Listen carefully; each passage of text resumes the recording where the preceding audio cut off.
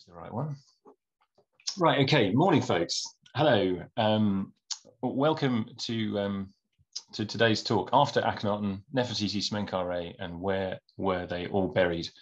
Lots of you will already probably have heard me say a few minutes ago that this is a repeat. It's a repeat of a talk that I gave early on in the lockdown last year, almost exactly a year ago, in fact. I realised after I'd set this up. It's still the single most popular talk I've given in the last year or so. So I thought, it might be worth putting on again. And in fact, it's been about as popular again as anything else. Even though I suspect some of you here will probably have been at one of the first sessions. So this is the 5th time I've given this talk. I ought to know what I'm doing by now. Anyway, let's see. So we're going to be talking about a very brief period in Egyptian history, really, when you think about how far back in time these events took place, these people were around. We're talking about the period after Akhenaten's death, for the most part, period in between that point and the death of Tutankhamun, which is a milestone in that it kind of brings the Amarna period to an end. The sort of start and end points are a bit fluid and subject to discussion, but for the purpose of today's talk, at least, that's the period in question. So death of Akhenaten, and then the rule of at least, I think, 2 other pharaohs, whose identities we'll see, one of them Tutankhamun, and his death brings this period to an end. It's perhaps a period of not much more than a decade, which in ancient history terms, as I say, is a very short period of time indeed. And we're going to be looking at 2 main questions. One is, who were the people concerned? So who were those pharaohs who were on the throne at the end of Akhenaten's life? And then where were these individuals buried? And so we're going to be talking about Nefertiti, Smenkhkare, Akhenaten himself, Tutankhamun, and possibly 1 or 2 others as well. We talked a little bit in the chat just now about tangents. I don't deliberately go off on tangents. Things just occur to me every so often. And in preparing for this talk, although it's a repeat, I do feel a little bit bad about it. And I just couldn't bring myself to do exactly the same talk. So this is tweaked and revised. And there was one thing which it seemed to me very obvious to include today, given the recent developments in Egypt. So before we get on to the subject, the main subject of today's lecture, I just thought I would cover something only a little bit different. So we're going to be talking about after Akhenaten for most of the time, but just briefly here, we're going to pause on the period before Akhenaten. And just to orient us, actually, I realized I do often like to talk or start my talks with kind of the chronological and geographical setting. And actually, I hadn't put anything like that into this talk in its first version. So no harm in having a little king list here. So on the left-hand side, you can see a list of the names of the kings of the 18th dynasty, beginning with Ahmose I and ending with the man who was Tutankhamun's commander-in-chief of the armies, Horemheb. And the period in question today, of course, is the second half of this period, beginning with Amenhotep IV, the king who was crowned Amenhotep IV, who changed his name after a few years to Akhenaten. So changing his name from something like Amun is satisfied, the god Amun is satisfied, to Akhenaten, effective for the Aten, signifying this great change away from the worship of Amun to the worship of the Aten. Amenhotep IV, Akhenaten, was unquestionably the son of the previous king, Amenhotep III, who we see here in the photograph. This is a statue of his. Many of you will be familiar with it. It's in the Luxor Museum now. It was discovered in the early 90s, I think it was 92, by Mohammed al-Sugair, an Egyptian excavator in the Luxor temple during renovations in the sun court of this very king, Amenhotep III. It was one of a number of extremely fine statues which had been deliberately buried by the Egyptians in one of these statue caches. It's nowhere near as big as the cache that was found by Georges Legrand at the beginning of the 20th century in Karnak, but nonetheless, it was very spectacular. And this is probably the single best piece, a really beautiful statue of Amenhotep III from the later period in his reign, when his images were beginning to look a little bit strange, a little bit sort of extreme. So he has these characteristically almond-shaped eyes and very crisply defined lips, eyes, eyelids, and eyebrows with cosmetic eye extensions. He has a strange appearance. Actually, this angle of the photograph doesn't really show it to the full extent. It is a very beautiful statue, but it's also an odd one. And the reason I just thought we should perhaps pause in the reign of Amenhotep III is because of this announcement made last week, I think it was, of a, as the headline says here, lost golden city. Found in Egypt, reveals lives of ancient pharaohs. I first heard about this actually a few weeks ago. The excavations have been underway for several months, so the news of this discovery has been kept under wraps for quite a long time. And when I first heard about it, via a funny route actually. Dr. Zahi Hawass, who's the director of these excavations, most prominent Egyptian archaeologist in Egypt, of course. Zahi's involved in so many different projects that he's in a privileged position of being able to announce discoveries all the time. And he was interviewed a few weeks ago and said to the interviewer, I am about to make an amazing discovery. And I was called by a very bad journalist from a very bad tabloid newspaper at the time saying, Chris, what's this discovery Dr. Zahi's about to announce? And I said, I don't know. Could be anything, couldn't it? Dr. Zahi excavates everywhere. Dr. Zahi's been excavating in the Valley of the Kings, for example, and I know that he's been looking for the tombs of, in fact, Amarna period pharaohs. So who knows? I mean, if he found something spectacular there, that would be great, wouldn't it? But I have no idea what he might be about to announce. Anyway, the bad journalist from the bad newspaper wrote a news story about this, saying Dr. Chris says Dr. Zahi is about to make discovery in the Valley of the Kings. Not what I'd said, but this is what the tabloids do. As a result of that, a colleague of mine phoned me up and said, do you know what Zahi's about to announce? It sounds like you do. So I said, no. I said, oh, well, and he told me what it was. And he told me about this lost city apparently discovered in the area around Medinet Habu, that sort of area. And I was astonished. At first, I just thought, are you sure? It just doesn't sound right. That's such a well-known part of the world. It's right in the sort of the southern end, but it's right in the middle of this incredibly rich archaeological area that's been visited not only by archaeologists, but by thousands of tourists in pre-COVID times every day. Thousands of people will roll right by this site every day. And also, we know there's archaeological material in there. Just can't believe anything that's really new has been found in this place. Anyway, I was wrong.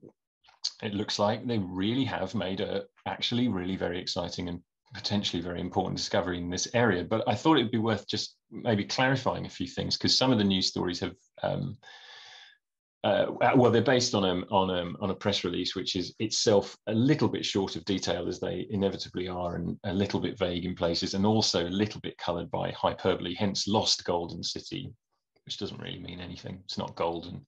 It was lost in that we didn't know it was there, and now we do.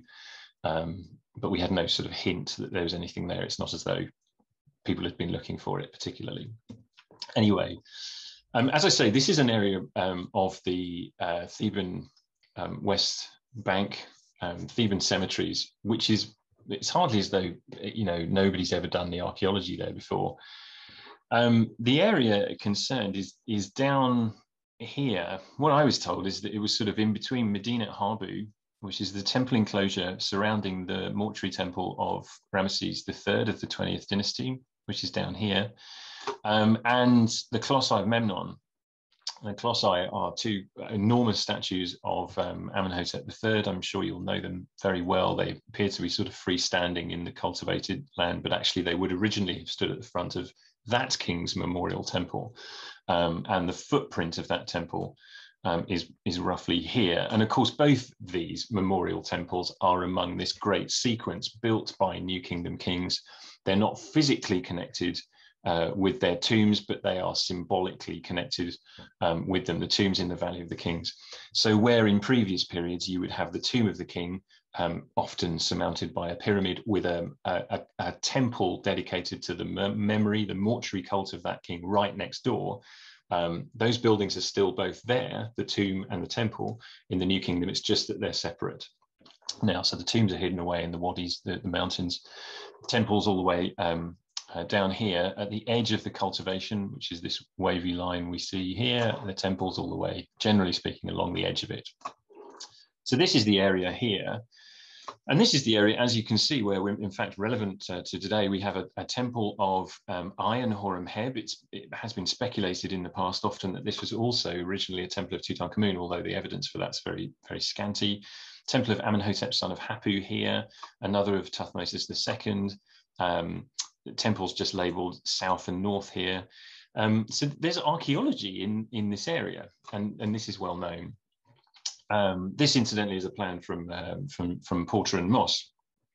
The other thing, which of course is in this area, just a little way off the map in this sort of direction, southwest, is that there is a kind of a settlement aspect to the archaeology in this area as well. Specifically, the palace complexes of Amenhotep III at the site we now call Malkata.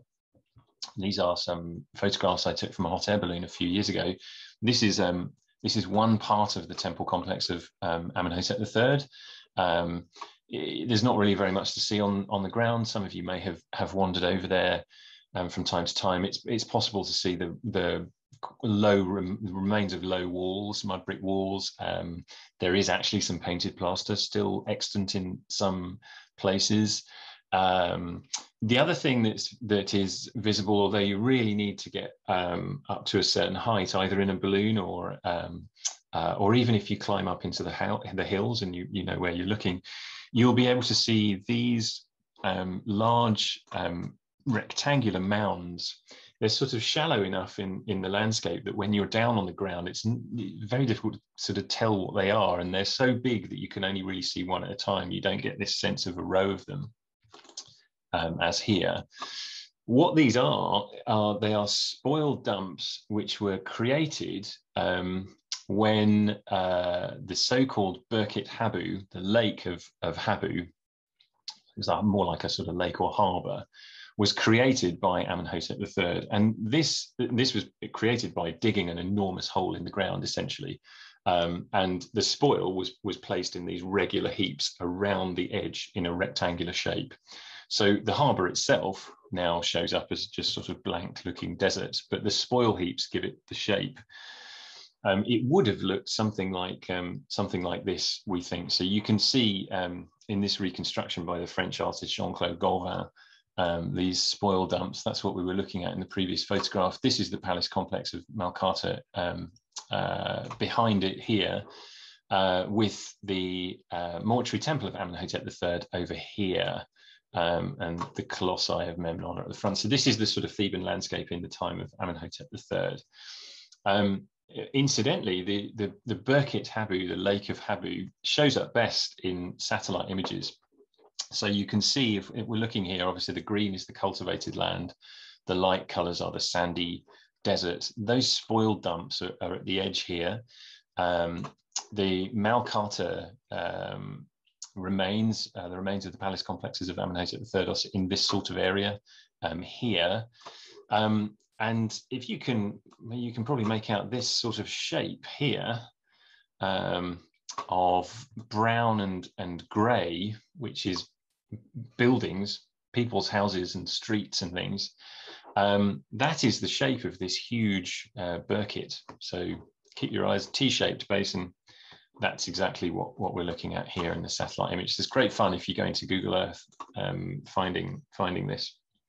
An EES team led by Angus Graham, actually, in the last few years has been doing work in this area to try and determine whether or not it was really viable as a harbour, whether or not it actually had water in, because it is quite a long way away from the river over here, of course. And that same team under Angus has been doing a lot of work in showing that the river moved, but we know that it never moved as far west as to be over here. But there was a canal, it seems, connecting the harbour with the river. And in fact, the research shows that, yes, it was viable, it was filled with water. And in fact, it wasn't even seasonal. It was filled with water year round, I think I'm right in saying, for a period of over a decade. So it was genuinely a viable harbour. And in terms of the volume, by the way, fun fact, folks, in terms of the quantity of debris excavated from the ground in order to create this vast lake, it's bigger than the Great Pyramid, which makes it the biggest construction project in Egyptian history. Fun fact. And just to give you an idea of the scale, for those of you who know Medinet Habu, it's a very large memorial temple of Ramses III, associated buildings, and a very large enclosure wall. This is Medinet Habu over here.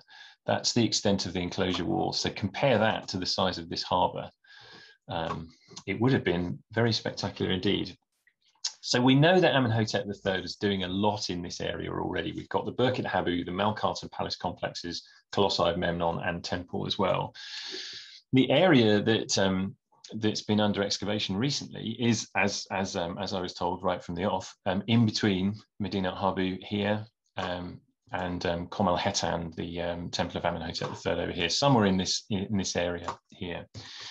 A colleague of mine, Dr. Vicky Jensen, has been very active on Facebook lately, and she's been going back into historic excavation plans to show how this ties in with previous work. So this is the Birket Habu here. This is a plan from the Oriental Institute, University of Chicago excavations of Medinet Habu and the wider area. The Birket Habu is here. This is, as it says, the palace and town of Amenhotep III. This is the temple with the colossi at the front.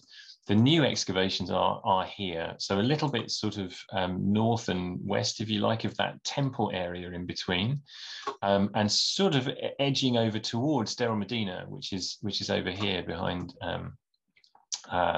the hill here. And this is another so combination plan and satellite image, again provided by Vicky Jensen. Brilliant work she's done here. To show, this is the edge of Medinet Habu here. This is what remains of the mortuary temple of Iron Horemheb here. This is the Amenhotep son of Hapu temple, and this is the area of the new excavation. She also points out that in 1934 to 5, I didn't know this, some French excavations uncovered some domestic buildings of the time of Amenhotep III in this area here. So, you know, my first thought was, you know, what, as I was saying, there can't be anything in this area. Can there really be anything new to find in this area? Well, I was wrong on that count, yes, and clearly there is. It is a little way away, as you can see from the temples I had in mind. So I guess these earlier excavations just missed it, and it didn't show up in any kind of survey work that had been done previously. That was my thought, was that the area had been comprehensively field walked, test excavations, etc. Aerial photography, nothing had shown up previously.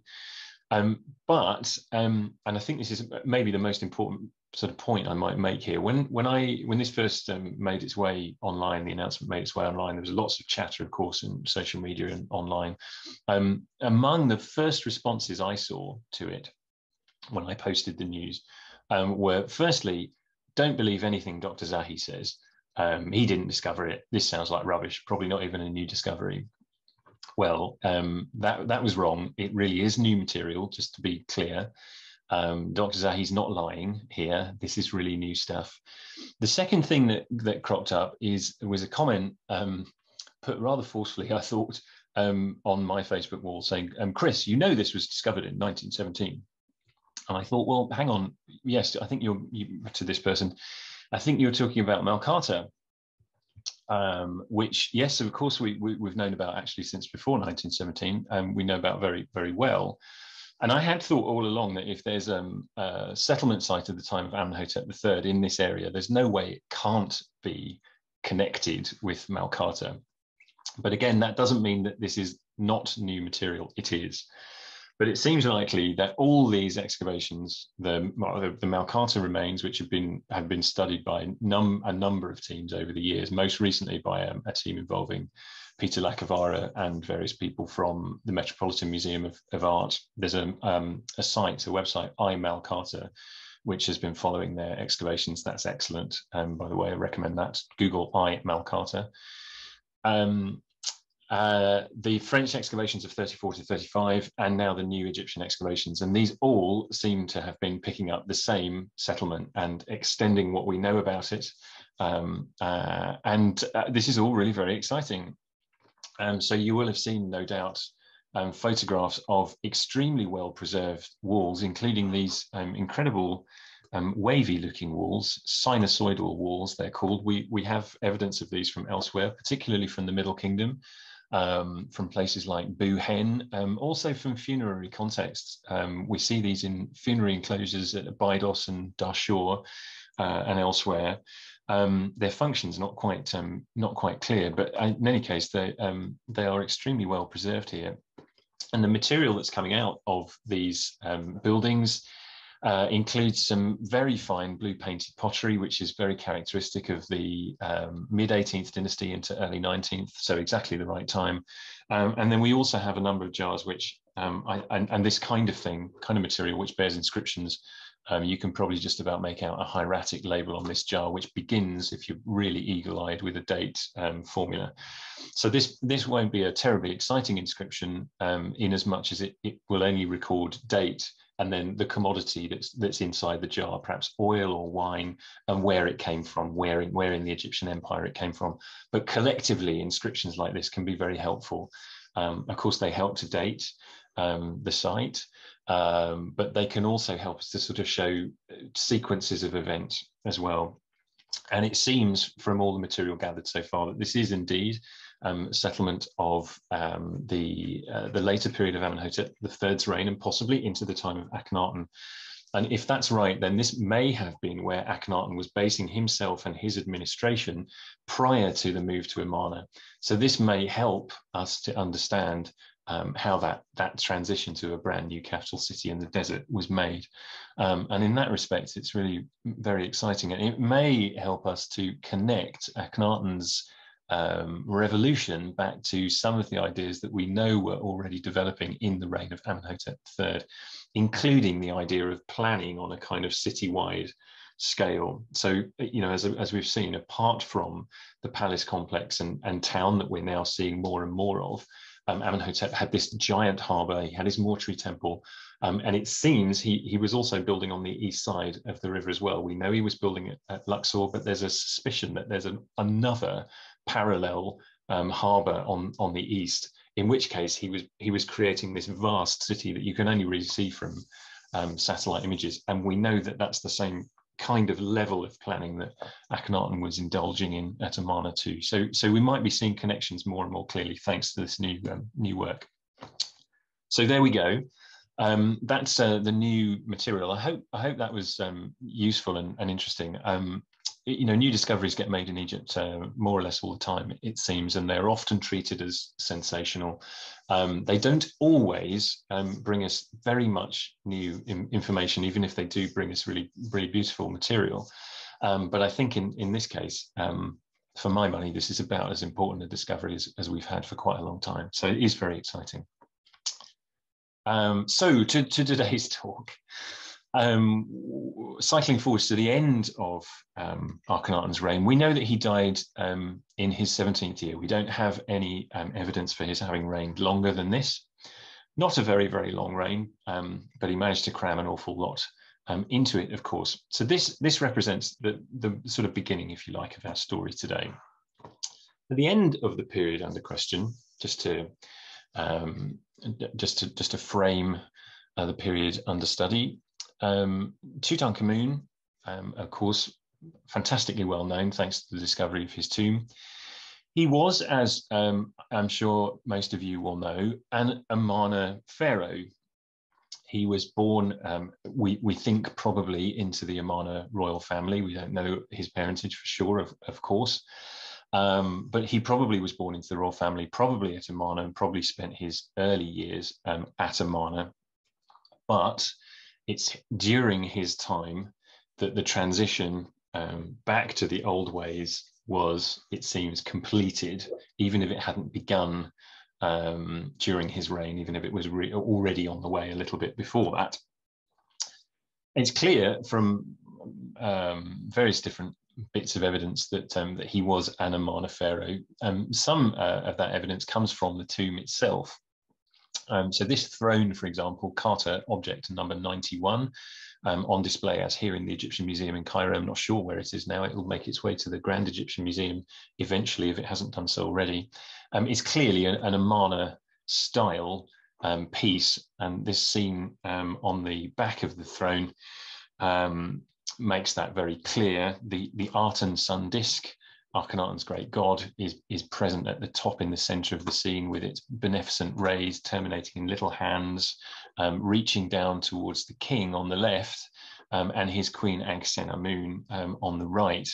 Both of them are shown not in the very rigid style that Egyptian art, certainly before the Amarna period, would require, but in a much looser, more languid sort of style, allowing for more kind of naturalistic poses to be adopted by the king, who's reclining on this chair, one arm sort of lying lazily on its back, and the queen reaching forward, reaching out towards the king and placing an arm on his shoulder, in a very sort of touching and intimate scene.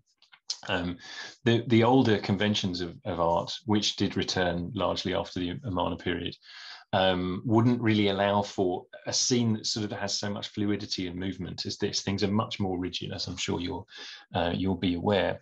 Not only that, but the names of both these individuals, the king and queen, crop up on this throne on a number of occasions, different places on the throne, and the names include both the earlier and later forms of both their names. So we know Tutankhamun and the king best by that name, Tutankhamun, the living image of the god Amun, but in fact he was crowned under a different name, which does crop up on this throne.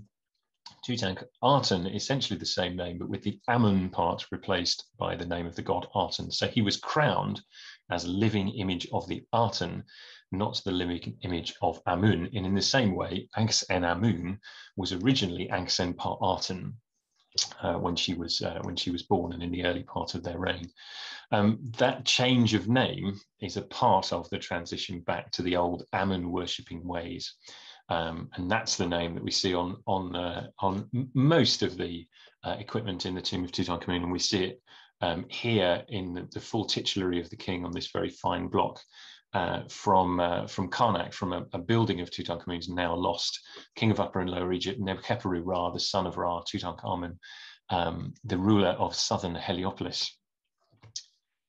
The clearest indication, though, that Tutankhamun was the pharaoh, probably more than any other, during whose reign the transition back to the old ways took place, is this great stela, broken into several pieces and damaged by these grooves, which at some point were cut down the front. But it's nonetheless otherwise in pretty good condition, and the inscription survives quite well. The cartouches were usurped by Horemheb, but it's clear this was originally a monument of Tutankhamun's, and it's come to be known as the Restoration Stela, because the text describes this restoration. Just to give you a sort of a flavor of it, in one passage, the inscription says, "Now, when His Majesty, Tutankhamun that is, arose as king," meaning when he was crowned, "the temples of the gods and goddesses had fallen into neglect. Their shrines had fallen into desolation. Their sanctuaries were as if they had never been. Their halls were a trodden path. The land was in confusion. The gods forsook this land." And His Majesty has made monuments for the gods. This is what Tutankhamun decides to do about it. His Majesty has made monuments for the gods, building anew their sanctuaries as monuments of eternal age. He has added to what was in former time. He has surpassed that done since the time of the ancestors. He has multiplied their wealth. So Tutankhamun finds the Egyptian temples having fallen into disrepair. They were abandoned, it seems, in earlier times, clearly as a result of Akhenaten having forbidden the worship of all gods, pretty much, apart from the Aten, depriving the temples of their income, their personnel, etc. And Tutankhamun not only restores them, but makes them better than they ever were, which is exactly what you would expect of a good pharaoh. So it's absolutely clear that, you know, these were the steps that were taken in order to put Egypt back in the way that it was before. Tutankhamun himself died at a very young age, as we know from his mummy, somewhere between 18 and 20, having ruled into a 9th year. He had no children by this point, although he had done his best to bring that about. And so it seems there were no other members of the royal family who were considered suitable to take on the throne, and so it passed to a commoner, and we see that very clearly in this scene on the left-hand side, which is from the north wall of the burial chamber in the tomb of Tutankhamun. Tutankhamun is on the left, in white, in the guise of Osiris, so he is in some sense merged with the god Osiris, indicating that he has died by this point. And his pose suggests that he has adopted the form of a mummy. And the figure on the right is his successor, the god's father. It's a kind of priestly, slightly obscure, but sort of priestly title, which I very often uses, and which in fact is enclosed within his cartouche, showing how important that was to his status. I was a high-ranking member of the royal court under Akhenaten and into the time of Tutankhamun. And he is wearing a leopard skin garment here, showing him to be playing the role of a priest, a sem priest, and holding an object which we call an adze, a tool called an adze, which he's going to use to perform the ritual of the opening of the mouth for breathing. And this is a very well-established, well-known ritual, which was performed on the mummy of the deceased at the point it enters the tomb. So the point of burial, the end of the funerary ceremony. And the idea is that this implement will open the mouth so that the individual can breathe again and be sort of reborn into the next life. And this is traditionally performed by the eldest son, the one who is going to succeed and take over the running of the family. In this case, of course, Ai is not the son of Tutankhamun. He's not a member of the same family, but he adopts this garb and is shown in this act so as to emphasize the fact that he is the designated successor of Tutankhamun as pharaoh. And that's all confirmed by the fact that along with his sem priest garb, he's also wearing the blue crown with the uraeus, and his name is enclosed in a cartouche above, and he's given the full titulary king of Upper and Lower Egypt, Khepri-Ra, and the son of Ra, the god's father, Ai. Following Ai, who was probably at quite an advanced age when he came to the throne himself, the throne then passed to another commoner, another senior official from the time of Tutankhamun, the commander-in-chief of his armies, as we've already mentioned, Horemheb, who already had a very beautiful tomb at Saqqara. I, in fact, already had a very beautiful, partly finished tomb at Amarna, which was obviously abandoned at the point the city was abandoned.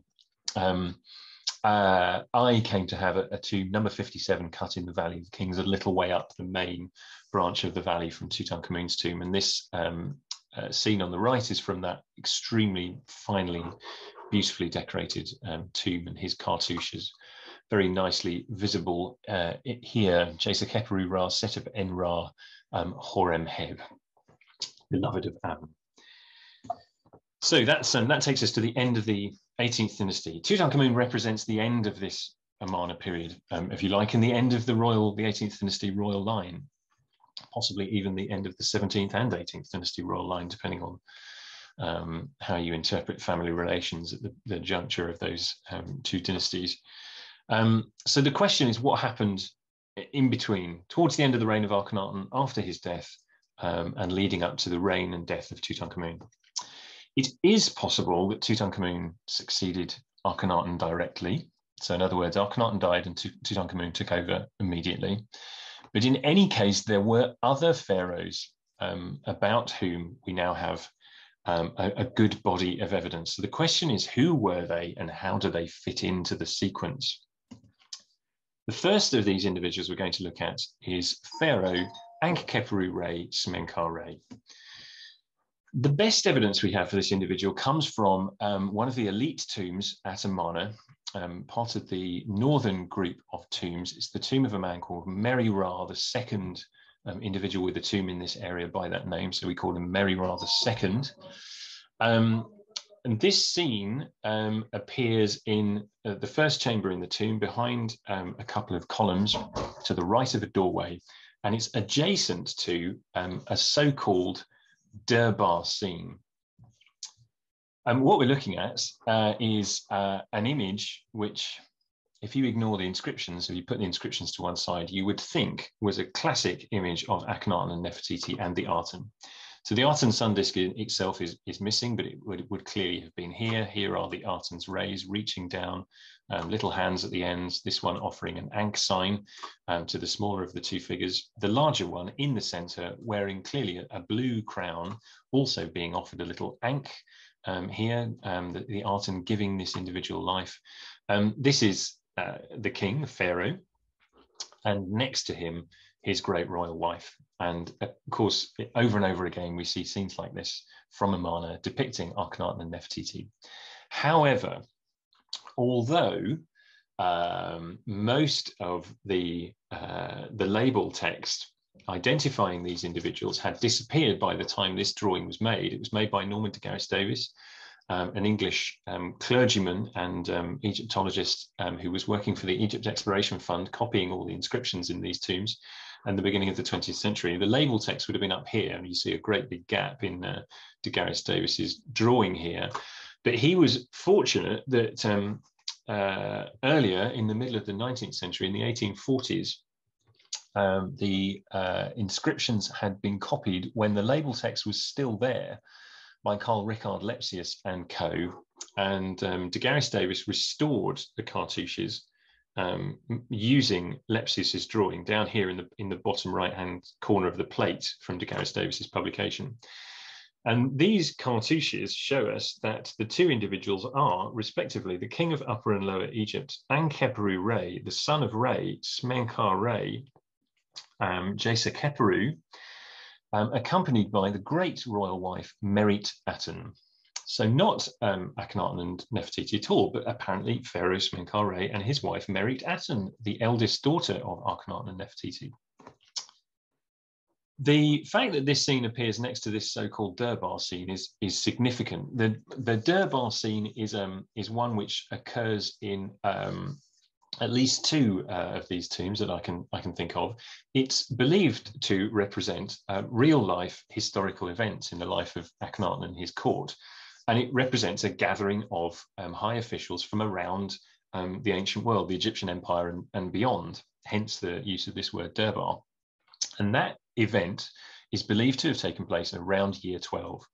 And the interpretation of Egyptologists is that the decoration of the Durbar scene and this scene of Smenkhkare and Merit-Aten were made at the same time. And that if the Durbar scene dates to year 12 and the decoration was inscribed on the wall shortly afterwards, then this scene also relates to year 12, in which case Smenkhkare was pharaoh of Egypt during the reign of Akhenaten, which makes him what we call a co-regent. So in other words, they were both on the throne at the same time. Co-regencies are well attested from various points in Egyptian history. Of course, we don't always know exactly what the motivations for such things might have been, but it seems likely that either the pre-existing king himself or those around him wanted to ensure the succession of the throne to a favoured candidate rather than leaving it more open, waiting for the death of the incumbent king and then passing things on. So you're sort of ensuring smooth transition to the favoured candidate. So Smenkhkare, it seems, was being lined up as that favoured candidate. We have quite a good amount of evidence from the city of Amarna for the existence of Smenkhkare. So this is the central city here in plan. This is the royal road running approximately north-south through the centre of the city. where we find some of the most important buildings at Akhenaten's new capital city. This is the Great Arten Temple that Professor Barry Kemp is going to be telling us about during the study day on 17th of July. Smaller Arten Temple here, which some of you may have visited. And in between various important palace buildings, the so-called King's House here, with, we think, a bridge connecting it across the Royal Road to the Great Palace. And at the south of the Great Palace, there is an extension which has come to be known as the Smenkhkare Hall, because it's built of mud bricks stamped with the cartouches of Smenkhkare. So the interpretation is that at a certain point, Akhenaten adopted Smenkhkare as a co-regent, and he therefore was entitled to a big chunk of the Great Royal Palace. And so this extension was built with bricks giving his name.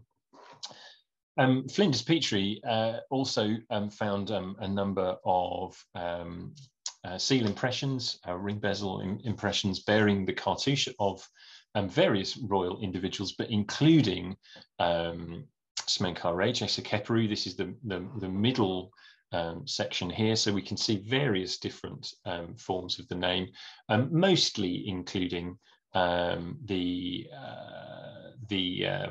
coronation name, Khepuru Re, which we see perhaps most clearly here in number 97 in the centre, and the Ankh sign, the Kepa beetle, 3 plural strokes to make it Khepuru rather than just Kepa, with the Ra symbol at the end, Khepuru Ra. And finally, as far as evidence for Smenkhkare goes, or evidence we thought was to be connected with Smenkhkare, there's this box which turned up in the tomb of Tutankhamun, apparently commemorating other members of his royal family, his predecessors perhaps. The box itself is not so useful, but there was a strip of wood along the top of it which bears a column of inscriptions, which you can see transcribed in the image on the right here, broken into 3, as all together the column seems to record the names and titles of 3 different people.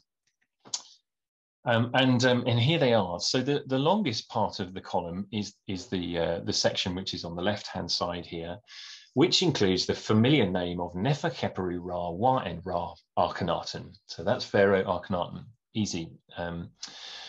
Let's park the middle column for just a moment. On the right-hand side, also fairly easy to interpret, the inscription begins, the great royal wife, Merit-Aten. And we know from the Meri Ra tomb that Merit-Aten was, along with being the daughter of Akhenaten, she was a great royal wife to Smenkhkare.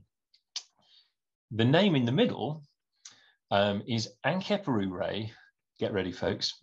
Khepuru Re, Meri Nefertiti Re, Neferu-Aten, Meri Wa'en Re. This person is also the king of Upper and Lower Egypt. So king of Upper and Lower Egypt, the lord of the 2 lands, Khepuru Ra, Meri Nefertiti Ra, the son of Ra, the lord of the risings, Neferu-Aten, Meri Wa'en Ra. So this is a pharaoh, no question about it. And of course, you might remember that Smenkhkare has the coronation name Khepuru Re, and Smenkhkare was married to Merit-Aten. So this is fairly clearly a version of the name Smenkhkare, right? That's why the box came to be known as the box of Smenkhkare. Any problem with that is that the name Smenkhkare itself isn't mentioned here. Okay, well, you know, we know that particularly at this period, different forms of the name were in use at different times. So perhaps, you know, Smenkhkare was in use at the time of the Meri Ra tomb, just it had changed here. Okay, fine. But in the 1970s, eagle-eyed Egyptologist, British Egyptologist John Harris noticed that of the 2 forms of the Khepuru Re name, so one is Khepuru Re, Smenkhkare Khepuru, the other one is the one from the wooden box, Khepuru Re, Meri Nefertiti Re, Neferu-Aten, Meri Wa'en Re. Of those 2 forms, the longer one often features, and this is a tiny, tiny distinction, a T sign, which those of you who know your hieroglyphs will know is just a little semicircular sign, flat on the bottom and round at the top, represents a loaf of bread, folks. It has the phonetic value T, and these signs are used to feminize words. And it appeared following the Ankh component of the name Ankheperu-Re, making it Ankhetkheperu-Re, which appeared to make this a female name. So Harris thought, okay, wow, surprise, Smenkhkare is a woman. So who is this woman? Well, probably Nefertiti, the most prominent and important woman in the Amarna story. That seems most likely. We also know that Nefertiti, throughout her time as Akhenaten's great royal wife, used this name, Nefertiti, which also crops up alongside Ankheperu-Re on the wooden box. So there we go, folks. Smenkhkare is actually Nefertiti. Hang on. A few years later, the German Egyptologist Rolf Krauss proposed that no, there are actually two different Ankheperu-Re's. So two different individuals, both of them using the coronation name Ankheperu-Re, one of them a woman and one of them a man. Jim Allen extended this idea a few years after that, 1988. He noticed that when the name Nefertiti was used, it almost always came with an epithet beloved of Akhenaten. But when Nefertiti is not there, it doesn't. The longer form, moreover, of the Ankheperu-Re name, that's the Nefertiti one, never accompanied the name Smenkhkare, as on the wooden box. Meanwhile, Ankheperu-Re, Smenkhkare, Jasekheperu never occurs alongside the name Nefertiti. So he's confirming Krauss's idea that these are actually two different people. So when we see the name Ankheperu-Re, we need to decide which one it is. So here we are again. Then this name in the middle, which was believed to be that of Smenkhkare and caused this box to become known as the wooden box of Smenkhkare, actually may belong to somebody else, somebody female. Lastly, in 1998, Marc Gabold, the French Egyptologist, showed that the epithet beloved of Akhenaten, so Nefertiti is part of Akhenaten's name, Wa-en-Re is part of Akhenaten's name. The short word Meri means beloved of. So Meri Nefertiti means beloved of Akhenaten. Meri Wa-en-Re means beloved of Akhenaten. Gabold showed that that part of the name, beloved of Akhenaten, was in fact something else earlier. The beloved of Akhenaten part comes later. It was originally effective for her husband. So that confirms that this individual is a woman with a husband. That husband is Akhenaten. So who is the woman? Well, the most obvious candidate is, of course, Nefertiti. Intriguingly enough, the tomb of Tutankhamun, which on the face of it is a very straightforward open and shut case of a tomb of an individual stuffed full of burial equipment made for that person, actually gives us lots and lots of information for the existence of this Ankheperu-Re Nefertiti, apparently a female pharaoh. For a long time, people have noticed that some of the objects in the tomb, which ought to depict Tutankhamun himself, the boy king, have rather suspiciously feminine looking features.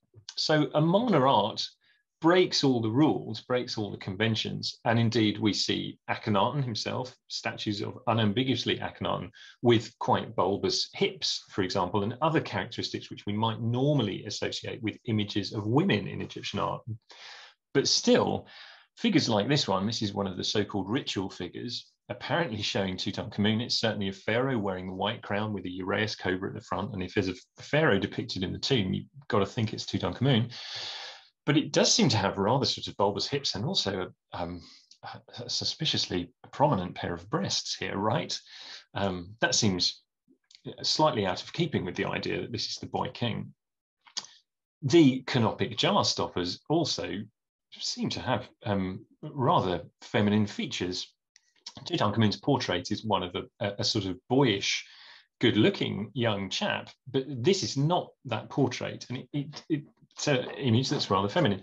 This is a very sort of inexact science, of course, and we should be wary of trying to make firm identifications just based on on facial features. But still, you know, there are some intriguing sort of problems here. The coffinet, which incidentally went underneath the canopic jar stoppers. So Tutankhamun has a very beautiful calcite canopic chest with 4 cylindrical emplacements within it, topped with stoppers like this. So if you lift a stopper off, inside the cylindrical emplacement, you'd find one of these, a little miniature coffin, each of which contained the mummified internal organs of Tutankhamun. These also, it's been argued, have faces which are not that of Tutankhamun. That might just be down to the art. But in fact, in this case, we know that the inscriptions were redone as well. So they all bear the name of Tutankhamun, but they originally had a different name there.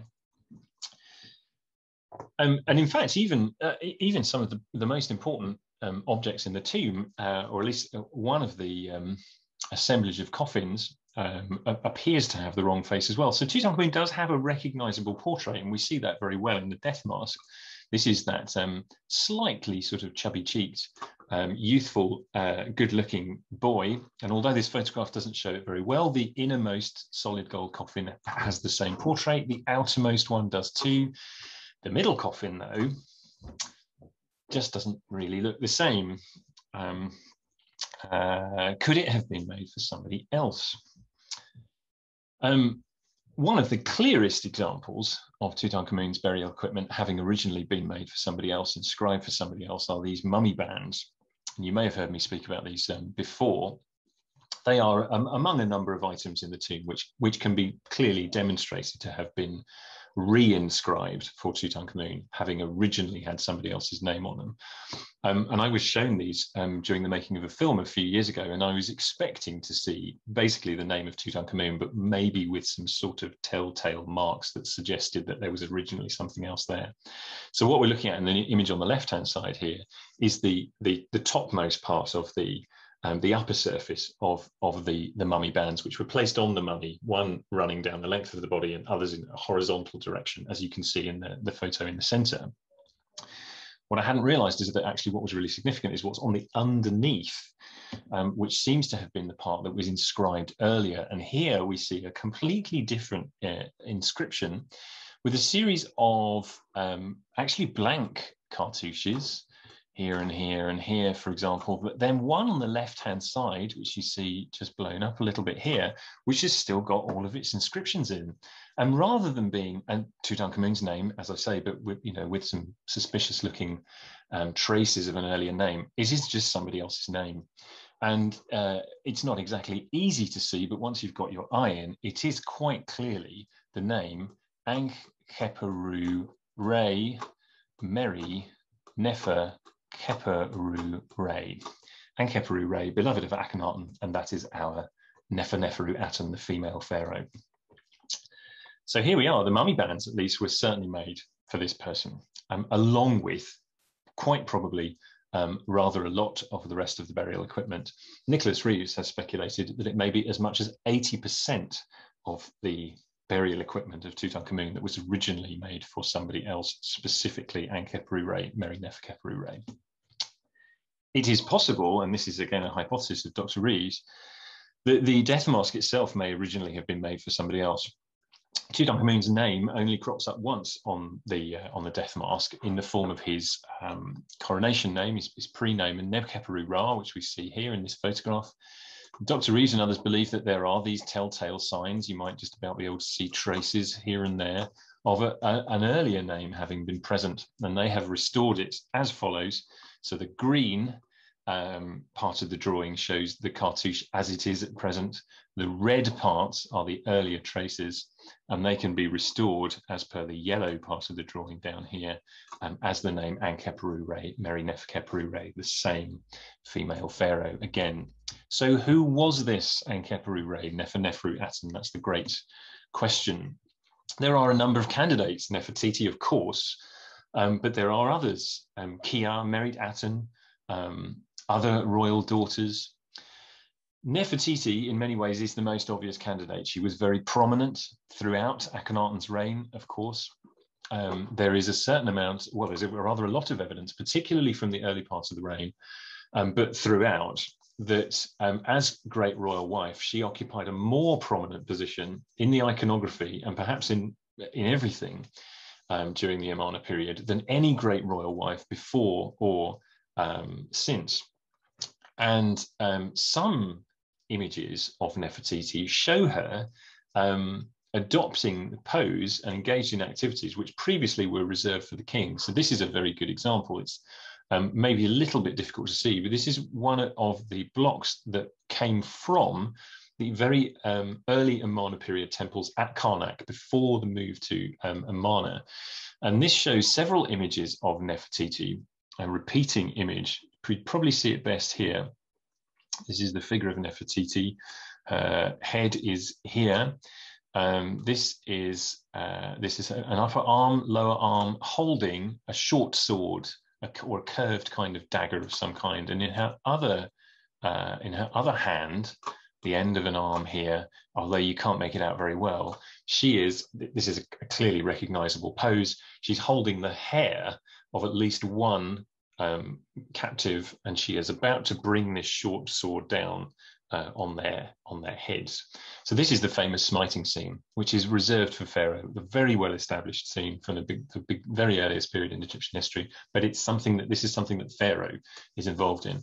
And even though Nefertiti is the great royal wife, this is not a point at which there's any absence of any other pharaoh. This is absolutely the early part of Akhenaten's reign, but Nefertiti appears to be perhaps on a level with him at this point. So she's very, very prominent throughout this time.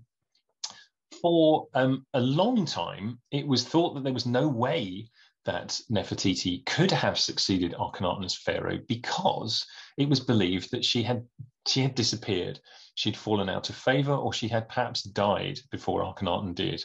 And that's basically because it seemed as though evidence of her from the later part of Akhenaten's reign just didn't exist. But it's the clinching evidence certainly has now come to light. Not very long ago, a Belgian mission working in the area north of Amarna, specifically at the site of Der Abu Hinis, in a quarry, discovered a short inscription in ink, a kind of graffito. Again, not a very long or elaborate text particularly, but it contains two key elements. One is mention of the great royal wife, his beloved, mistress of the two lands, Neferu-Aten Nefertiti. No question who this is. The other crucial element is a date, and it's a date of year 16 in the reign of Akhenaten. And as you'll remember, he died in his 17th year. So this is right at the very end of his reign, and yet Nefertiti is absolutely here. She's not disappeared. She hasn't fallen from favor. She hasn't died. She's still around. And so that idea that it's impossible she could have succeeded him disappears. It is very possible. She also, of course, used the name Neferu-Aten throughout. And you see that name enclosed in the cartouche here, intriguingly also, beneath the title Mistress of the Two Lands. Again, that's a sort of feminized version of one of the titles that was generally reserved for the king, Nebtawi. Kia, nonetheless, perhaps for some people, remains a candidate. She was the second wife of Akhenaten, the one of only two official wives we know him to have had. She has this unique title, Greatly Beloved Wife of Akhenaten. But she does, there is good evidence for this, seem to have fallen out of favor at around about year 11. At this point, the inscriptions which associate her with the North Palace and the Maru-Aten, another residential building at Amarna, appear to be replaced by inscriptions of Merit-Aten, a little bit as though those buildings, those important palace buildings, were being reassigned from Kia to Merit-Aten. Her burial equipment also seems to have been reused, reappropriated. So presumably burial equipment was being created for her at a time when she was occupied a prominent position with the royal family. But then if we're right in thinking that she seems to have fallen out of favor, fallen down the pecking order for whatever reason, it was then decided that her burial equipment could be used for somebody else. And indeed, it clearly was, as we will see later on. Merit-Aten is another very prominent female member of the royal family. She is very prominent from very early on in Akhenaten's reign. She appears in one of the Karnak temples, the Hut Ben Ben, alongside Nefertiti. She was also, as we'll see, to be buried alongside Akhenaten and Nefertiti in the royal tomb at Amarna. And it is Merit-Aten, of course, who seems to have replaced Kiar in these important buildings at Amarna. So where Kiar's star was on the wane, from the middle period of Akhenaten's reign, Merit-Aten's was on the rise. And of course, we also know that she was elevated to the status of great royal wife of Smenkhkare. So she's clearly important too. However, I think we can discount Merit-Aten on the basis that her name appears alongside that of the king of Upper and Lower Egypt, Ankheperu-Re, Meri-Neferkeperu-Re, Neferneferu-Aten. I don't think we can see the cartouche of Merit-Aten as all being a part of the name of one individual. I think we've got three different people here, and if that's right, then Merit-Aten cannot be the same as Ankheperu-Re, Neferneferu-Aten. Having said that, there are still people that argue that Merit-Aten is indeed this female pharaoh, but for me, this makes it clear that she's not.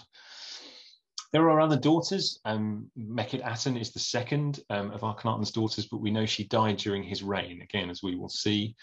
Ankhesenpa-Aten, who became Ankhesenamun, married Tutankhamun. We don't have every last information for every last detail of her life or what happened to her, not by any means, but she became the great royal wife of Tutankhamun. And there's not a shred of evidence that she is female pharaoh Neferneferu-Aten. So it seems you have to really squint hard and take a few liberties with the evidence, I think, to interpret her as our candidate. There are other daughters. There is even a daughter, Neferneferu-Aten, Neferneferu-Aten Tarsheret, the child, Neferneferu-Aten Jr., to distinguish her from Nefertiti. The similarity of the name is the only reason for associating her with Pharaoh Neferneferu-Aten. There are other daughters, Neferneferu-Re, Setepen-Re. There's even the possibility that there were one or two or possibly even more daughters about whom we have very little evidence, however. And indeed, there's no reason really to associate any of these with the pharaoh. So for my money, we need to go back to the first and most obvious candidate. I think Neferneferu-Aten Nefertiti became pharaoh Ankheperu-Re Neferneferu-Aten, effective for her husband, Akhenaten. So, tombs. Next question is where were they all buried? We've already seen that a lot of the evidence for these individuals comes from tombs, and yet there's still a lot of question marks over where each of them came to rest, and also whether there is going to be more to find. As a part of Akhenaten's great building projects, the construction of a brand new capital city on virgin soil in Middle Egypt, in the region of the modern city of Malawi, in the Minya province in Middle Egypt. New capital city at Amarna. Akhenaten inscribed on a series of natural rock surfaces in a great ring around the territory on which he was going to build his city, inscriptions which we now call the boundary stela inscriptions. These are boundary stelae. This is boundary stela B, and they take the form of these great rock cut stelae. So what the ancients did was they sort of cut into the rock an approximately flat rectangular surface, if you like, a rectangular sort of niche, with a stela shape, round-topped stela shape in the center, with an image of Akhenaten, in this case wearing the red crown, Nefertiti behind him, the Aten in the center with its rays coming down here, and then 2/3 of the stela, the lower 2/3, occupied by a long hieroglyphic inscription.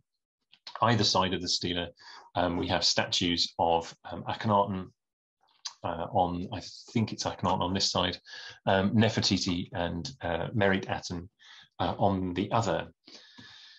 And as part of this, the inscriptions sort of are explaining what Akhenaten is doing. You know, he marks out this territory onto which he's going to build his new city for the glorification of the Aten, etc. And as part of his great plan, he's going to build himself a tomb. He says, "Let a tomb be made for me in the eastern mountain of Akhenaten, the horizon of the Aten, the name of his new city. Let my burial be made in it in the millions of jubilees which the Aten my father has decreed for me. Let the burial of the great king's wife Nefertiti be made in it in the millions of years which the Aten my father decreed for her. Let the burial of the king's daughter Merit Aten be made in it in these millions of years." A typically long-winded Egyptian way of saying, I'm going to build a tomb, I'm going to put me in it, my wife and my daughter. Great. So this is Amarna. A swig of cold coffee. This is the site of Amarna, Google Earth image, one I've recycled several occasions. I think that's probably time I updated my my Google Earth image. This is the River Nile here. So this is obviously showing the modern landscape. Cultivated land either side. The cultivated land on the west bank of the river in this part of the country much wider than it is on the east. This is a modern image, and lots of desert has been reclaimed, particularly in the south here. But in general terms, this is not so different from how things would have been in ancient times. Cultivated land along the east bank, with the city of Amarna built along the edge of it in the desert here in this kind of area. And the desert plain itself is framed by this very spectacular arc of cliffs, which take you from the low desert plain to the high desert wadis here. And Akhenaten says in his inscription about his tomb that it will be constructed in the eastern mountain.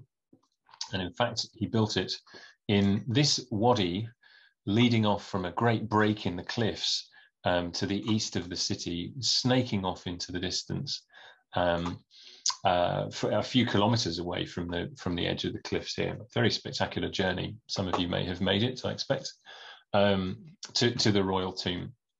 And in siting his tomb in a distant desert wadi like this, cutting a tomb into the rock, he was very much following the model of the Valley of the Kings, of course. The wadi looks a bit like this. This is actually, I think, a little bit further up the particular wadi branch that the royal tomb is in. But just to give you an idea of the landscape, very lunar sort of landscape. The tomb itself, in terms of the architecture, also more or less follows the model established by the New Kingdom royal tombs in the Valley of the Kings. They're essentially, by this point, linear, or it's a sort of corridor type arrangement, a corridor of particular grand dimensions, broken by intersections.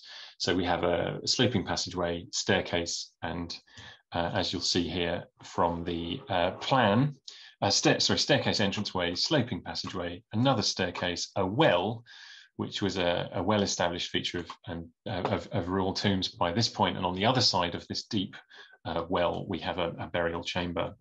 In the case of the royal tomb, there are two secondary suites of rooms leading off to the right as you enter the tomb. So you enter in this direction, and there's a suite of rooms leading off here, leading to an unfinished chamber, which the authors of this drawing, this is in fact Barry Kemp and the Amarna project, suggests would originally have had the same dimensions as the main burial chamber.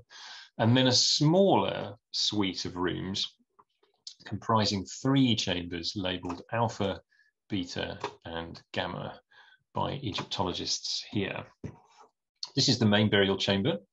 You might have noticed in the plan that rather unusually, it is asymmetrical. It's sort of square in shape, and there are 2 square-based pillars over on one side, but where you might expect square-based pillars on the left, as we look at this diagram, there is an open space, and in fact there was a low plinth, as it says here in the label.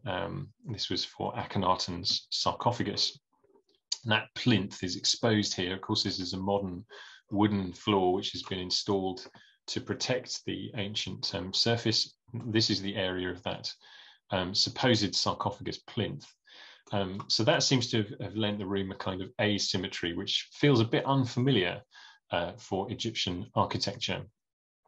This is what remains of the burial chamber at the end of the larger of the two secondary suites of rooms. There's not really very much to see.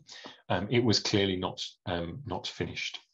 The obvious conclusion, by the way, in case you haven't already got there, is following Akhenaten's boundary stealer inscription, that the main axis terminating in the main burial chamber was indeed intended for Akhenaten, and the two subsidiary sets of rooms were intended for Nefertiti and Merit-Aten. And the other people, he tells us, would be buried in his tomb. So Akhenaten died in his 17th year, and presumably he was buried in his tomb, right? That would be the obvious first point of departure, the obvious conclusion to draw straight away. We do, in fact, have at least bits of Akhenaten's sarcophagus. They were found in the tomb in very small pieces. They've been reassembled and the basic shape of the sarcophagus box restored. And you can see this in the sculpture garden around the outside of the Egyptian Museum in Cairo. It's on your left as you exit the museum, having left the gift shop. So it's kind of an afterthought, really, in the way it's displayed at the museum, which seems a shame for something potentially so important. As I say, I mean, it's in bits, but you can probably make out the high relief Aten sun disk here with its rays reaching down, and fragments of cartouches of the Aten and Akhenaten as well. No doubt that this was his sarcophagus. This shouldn't be taken as proof that he was buried in the tomb. This is probably the kind of thing that would have been prepared and probably introduced to the tomb prior to the body itself, quite possibly prior to the death. So we shouldn't take this to mean that he was buried there. But we have no reason to think that, having died, presumably at Amarna, as far as our evidence goes, that he wasn't indeed buried in the tomb he intended to be buried in. However, there is evidence that Akhenaten's plan for the tomb had to be changed. The best evidence for that comes from room Gamma in this, the smaller of the two secondary suites of rooms. What we're looking at here is an image of an individual here on the left inside a shrine, indicating that this is a deceased individual. And before the shrine, we have a large figure here, beneath the Aten sun disk. This is Akhenaten, of course, followed by slightly smaller Nefertiti.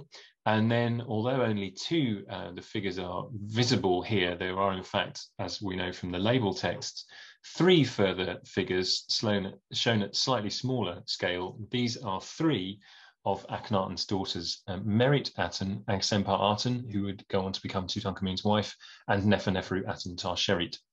The figure inside the shrine is clearly identified by the label text as Merit-Aten, the second daughter of Akhenaten. So it seems, the implication of this scene is fairly clear. Merit-Aten had died unexpectedly, we assume, at a young age, and she is here being mourned by the rest of her family. And the presence of this scene in this part of the tomb strongly suggests that she was buried in this place. So the tomb, it seems, had to have been adapted because of the unexpected early death of Akhenaten's second daughter, a tragedy for the family. The burial chamber decoration is really not very well preserved at all. There's very, very little left, and without specialist equipment and specialist expertise, it's very difficult to make anything out at all. But Geoffrey Martin, who's responsible for the definitive publication of the decoration in the tomb, the Royal Tomb at El Amarna, Volume 2 is the one you need, published by the Egypt Exploration Society. He reconstructed the scene on the left-hand wall as you enter the burial chamber as here. What we're looking at is something actually rather similar to the Merit-Aten scene. So we have the Aten sun disk in the center here, sun's rays. We have the largest figure here on the right, more or less in the same position occupied by Akhenaten in the Merit-Aten scene. And again, this is indeed Akhenaten. There are traces of a second figure behind him. We would guess it to be Nefertiti, and indeed that seems to be confirmed by the tiny traces of her unique flat-topped crown. And then there are further figures behind, shown slightly higher in the register, but at smaller scale. And again, we would assume these are the daughters There is also, apparently on the left-hand side, in the same position as the Mekhetaten shrine, a shrine, in this case topped with a frieze of uraeus cobras with sun discs on their heads, and a figure inside it here, not very well preserved at all, but various elements of what is preserved have suggested to Egyptologists that this has to be a full queen and a great royal wife, in fact. And as Nefertiti is herself present, there's only one other candidate in the Amarna story for a great royal wife who this might be, and that is Queen T, the mother of Akhenaten, the wife of Amenhotep III, who we know survived her husband, made the journey to Amarna, and was a part of the royal court for a number of years during Akhenaten's time there. So it seems from this scene that Queen T was also buried in the royal tomb in the main burial chamber. And that perhaps explains the asymmetry. The burial chamber had to be adapted to receive not only the burial of Akhenaten, but of his mother, Queen T, as well. There are actually other tombs in the royal wadi, given the numbers 27, 28, and 29. None of them is completely finished, none of them is decorated, and next to nothing has been found in any of them. So it's very difficult for us to be clear about who they were intended for. But in any case, it seems pretty much impossible to imagine that any of them was really used. 27 is unfinished, features a single corridor with access via a staircase. Central ramps in 26, which is the main royal tomb. The dimensions are similar. So this looks like another royal tomb. Could that have been for Pharaoh Smenkhkare, perhaps? Who knows? 28 is smaller, finished, but undecorated. The entrance corridor and it has an entrance corridor and 3 chambers, which make it look like the smaller of the 2 subsidiary sets of rooms in the main royal tomb. Could these have been for royal daughters? Perhaps that seems a good stab. 29 has 4 corridors which were cut and plastered. So this had achieved a good distance along the road towards completion, but no other chambers. Dimensions were similar to the larger of the 2 subsidiary sets of rooms, so possibly for a lesser queen. We might speculate that this was for Kia or possibly Mekhetaten, who would have been elevated by this status by this point beyond the status of simply royal daughter. We might conclude, just on the basis of what we have in the royal wadi, that Akhenaten was buried in the royal tomb. We've already seen that. We know, or we think we can be sure now that T was buried there. We think that Mekhetaten was buried there, and we do have, enough other monuments to suggest that the clear intention was that for all the royal family members, as you'd expect to be buried in Amarna. We don't know where they were buried, but the assumption might have been that they were all accommodated in the royal tomb, perhaps. We can't be sure. In any case, in 1908, I think, a discovery was made in the Valley of the Kings, which made the picture much more complicated and much more interesting, perhaps, for us. This is the discovery of the 55th tomb in the Valley of the Kings by the British archaeologist Edward Ayrton, who was sponsored by the American lawyer and scoundrel Theodore Davis. The excavations were not conducted to the very high standards that we might expect of an archaeological excavation today. What documentation we have amounts to a number of haunting photographs like this one, and the descriptions of Ayrton and Davis and 1 or 2 others who contributed to the report that was published soon afterwards. And of course, we have the original material itself. The tomb was in a very bad state. It is a very simple design in the tomb. It's essentially an entrance corridor terminating in a single square chamber with a rather large niche, but otherwise it's not more complicated than that. But it was full, as you can see. We're looking from the burial chamber outwards towards the sunlight here. The entrance corridor was partially filled with a lot of debris consisting of some quite large chunks of the natural rock, but also much smaller chippings and dust, probably brought in as a result of a flash flood, perhaps. And mixed in amongst all of this, the remains of some burial equipment and other cultural material. I seem to remember I should have written put up a quote here, but in his report, Ayrton describes the crunch of antiquities underfoot as he and his colleagues entered the tomb for the first time by lamplight. Very, very hazardous situation when you think about how fragile this material was, and also what might have been lost in the very moment of the tomb's discovery.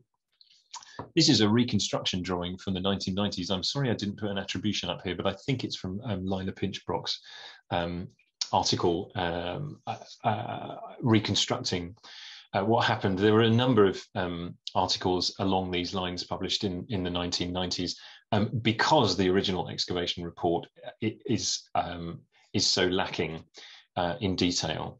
So this isometric drawing shows the situation as I say, I think it's Lila Pinchbrock reconstructed it based on photographs, descriptions, etc.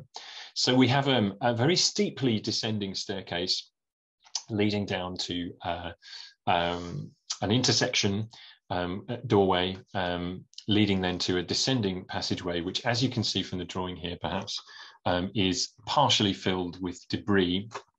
And some of that debris, or a lot of that debris, has then spilled into the burial chamber. Lying on top of the debris, curiously enough, we have some cultural material in the corridor and also in the burial chamber. Among the first things that the excavators saw were these very large wooden panels. One of them here, two further panels lying, leaning up against the wall. There's another one here.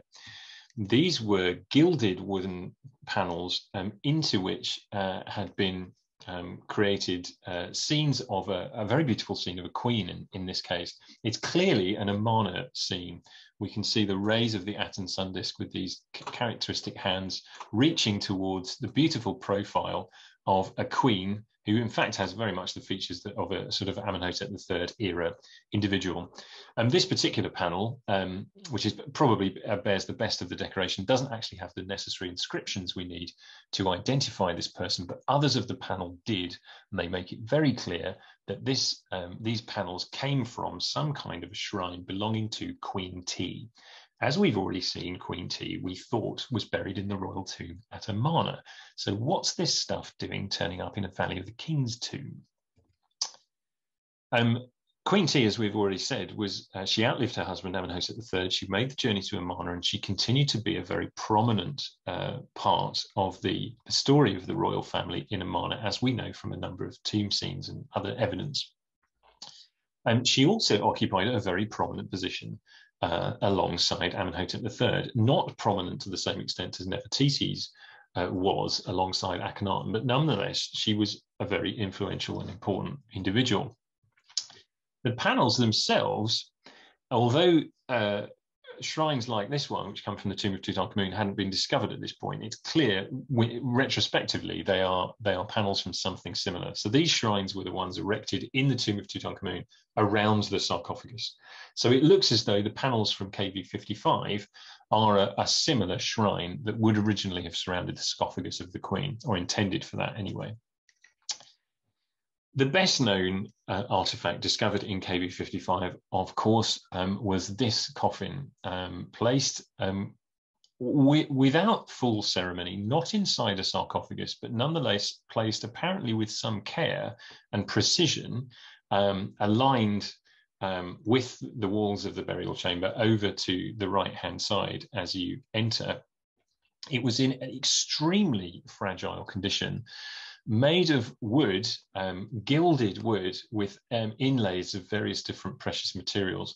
Much of the wood itself had rotted away. So what you see here is the form of the coffin, but in an extremely fragile state.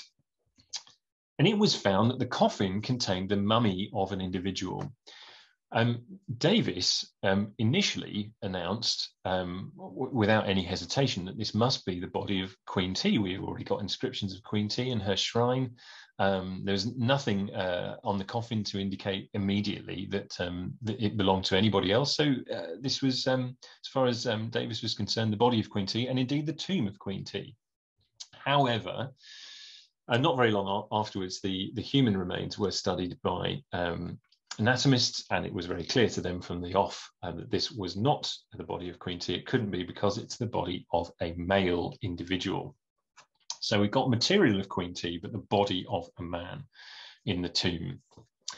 The coffin itself, sadly, doesn't provide us with the evidence we need to identify this individual. The face is missing, as you will see. It would have been a gilded, golden face, stripped away unceremoniously here. And the cartouche, as you can probably see, which would have appeared approximately midway down the central column of inscriptions on the front of the coffin, has been very carefully removed as well. It is clear that this was the coffin of a pharaoh.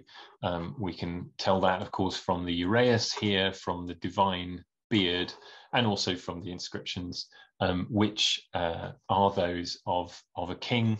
Cartouche hints at that, but the clincher is the preceding titles: King of Upper and Lower Egypt, Lord of the Two Lands.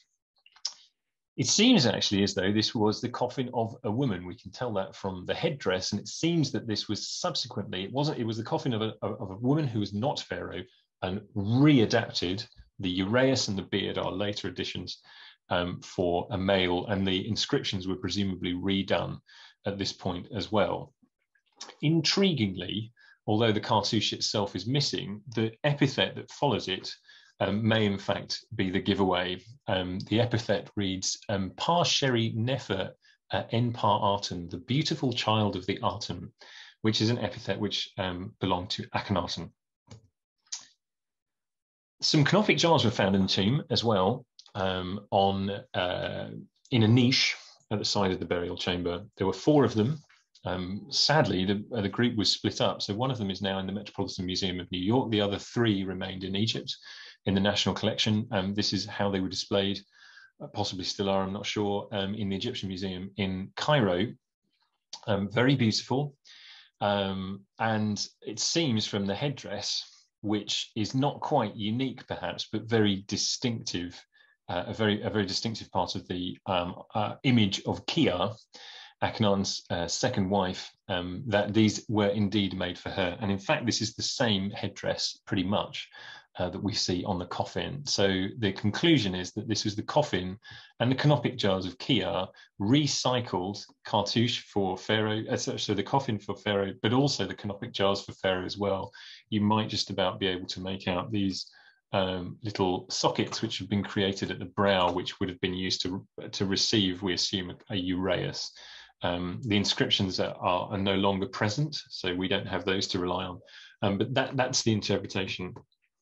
Finally, placed very carefully around the coffin, around the sides, these magical bricks, and these are unambiguously bricks of Akhenaten. His is the name that appears on them. These are a crucial part of the burial assemblage for royals from this time. So again, although the burial of this individual in KV 55 was not undertaken with full ceremony, think of the situation in the tomb of Tutankhamun, where you have the mummy with goodness only knows how many objects on it, and a death mask, and 3 coffins inside a sarcophagus, inside 4 shrines. All we've got here is a mummy inside a coffin, and with the magical bricks placed around it. But it was done with some care. These weren't dumped. So this, this nonetheless was a formal burial. It's not just a sort of a case of material being chucked away into a corner. The mummy turned out to be the remains of an individual who was approximately 20 years old. And these human remains have been studied on a number of occasions since they were discovered. I think it's about 6 or 7 times now. They've been thoroughly studied by different teams of anatomists. And they all conclude the same thing, which is that this individual was around about 20. And that ought to rule out Akhenaten as a candidate. We know that he ruled into his 17th year. And if he died when he was 20, he must have come to the throne at age 3. And let's not forget that he began his revolution pretty much immediately. So this just isn't plausible. Akhenaten must have been older than 20 when he died, in which case he cannot be the mummy in KV 55. And yet, all the evidence, the inscription on the front of the coffin, and the magical bricks in particular, all point to this being Akhenaten. The next discovery we should consider was actually made a few years before KV 55. It was the 35th tomb to be found in the Valley of the Kings. The tomb of Amenhotep II. The discovery was made by Victor Loret, fresh from the triumph of discovering the tomb of Thutmose III, KV 34. 35 is a very beautifully decorated tomb. Amenhotep II, Akhenaten's great-grandfather, was an important individual in the New Kingdom, of course. This would have been a great discovery enough, were it not also for the fact that the tomb contained in 2 side chambers leading off the main burial compartments of a cache of New Kingdom pharaohs to add to the royal cache discovered by the Abd al-Rasul brothers a few years before. And then in another side room, this extraordinary sight, 3 unwrapped mummies, mummified individuals unwrapped, lying side by side on the ground, associated with no cultural material at all. So apparently placed here, on the one hand, you know, with some care, but also far from having been given a proper burial, at least by this point. The individual in the center was a young male, and the individuals either side, both female, one demonstrably older than the other. Hence, without anything better to go on, the labels the younger lady and the elder lady. And the one on the right, which we see here, is the elder lady. For my money, one of the most beguiling of the mummies that we have from ancient Egypt, for the state of preservation, and in particular for this incredible hair that's been so beautifully preserved. We can now identify this lady many years later in the 1980s, I think it was. A lock of hair discovered in the tomb of Tutankhamun was studied.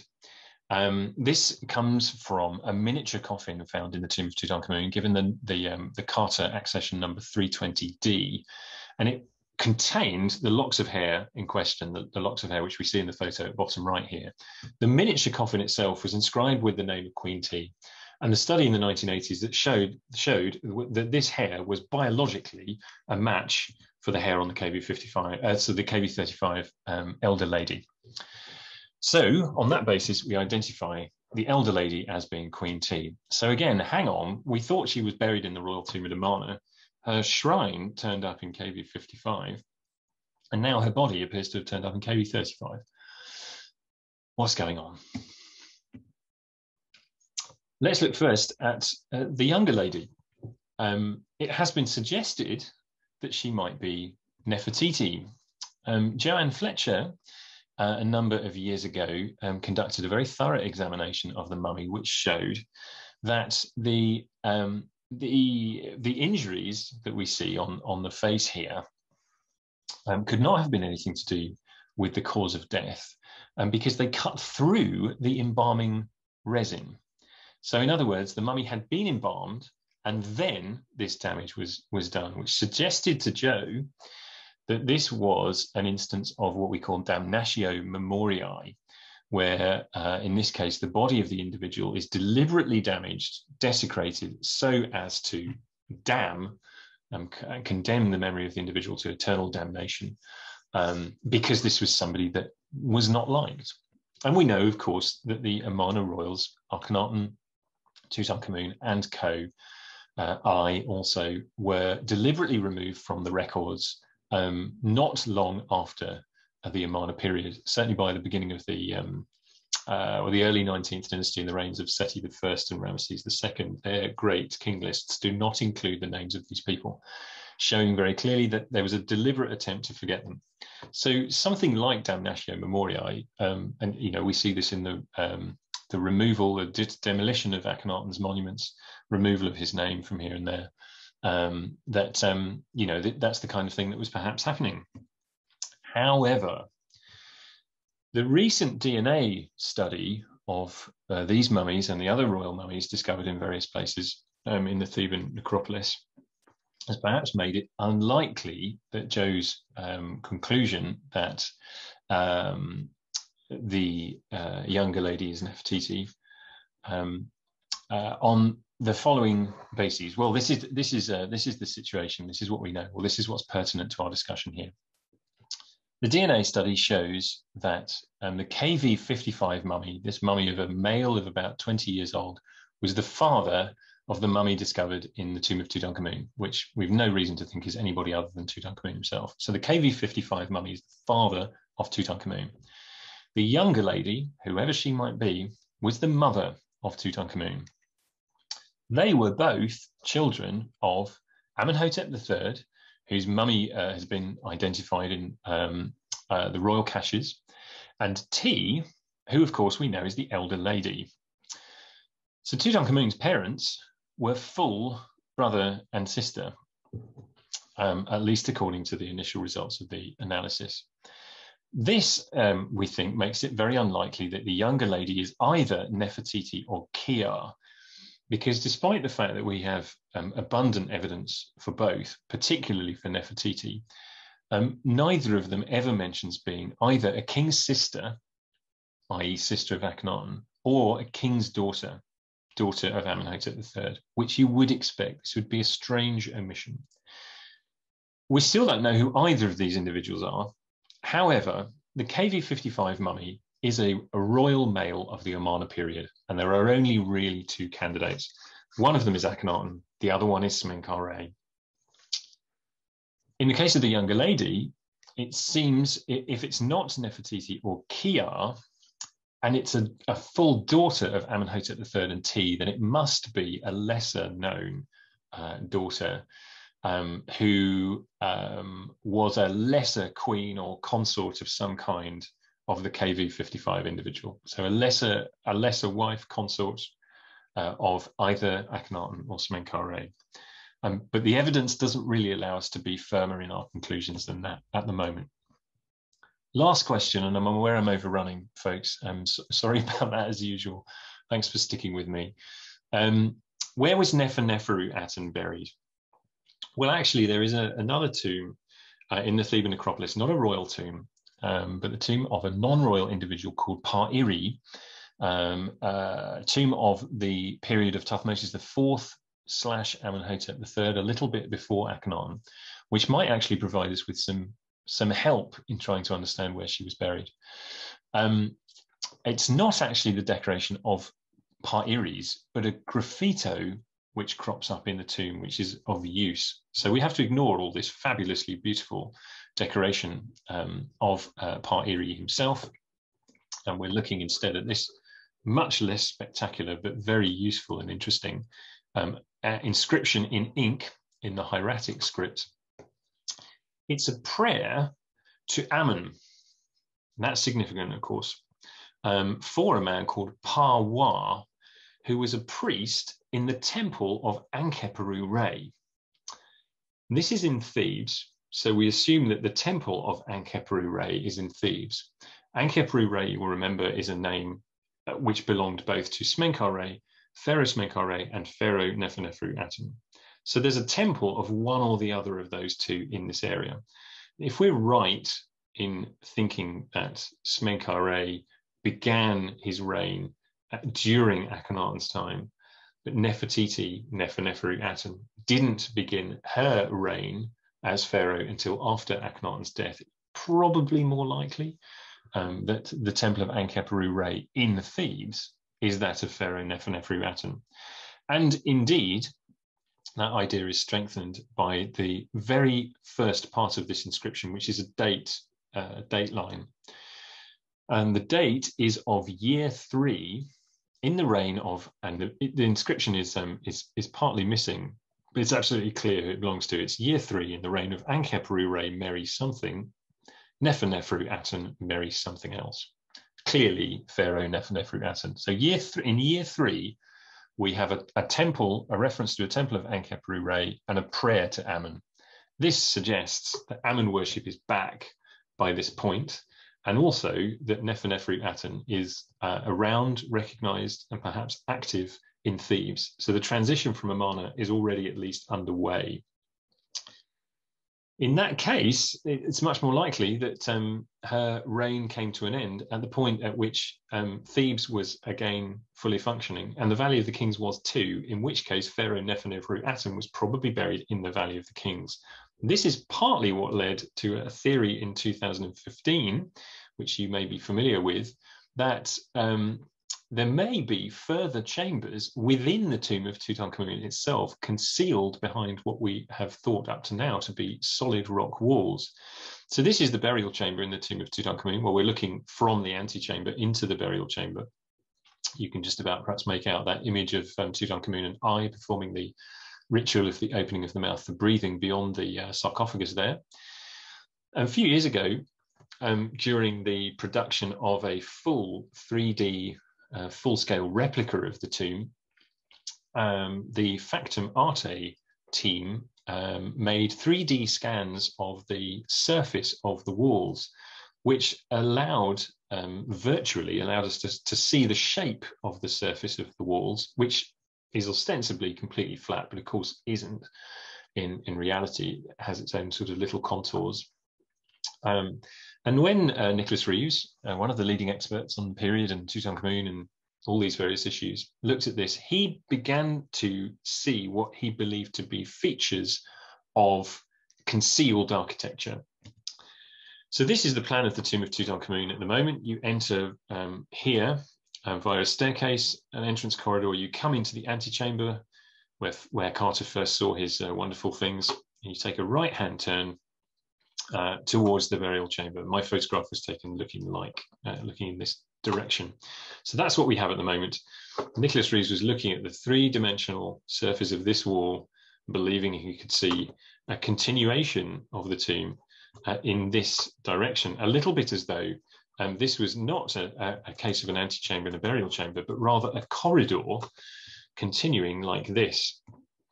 So this isometric drawing shows what Nicholas Reeves believes we should perhaps expect to be there. And there should be a doorway in what is now the northern wall of the burial chamber of King Tut, and a continuation of this corridor. And of course, false walls crop up in Egyptian tombs quite frequently, in royal tombs in the Valley of the Kings even.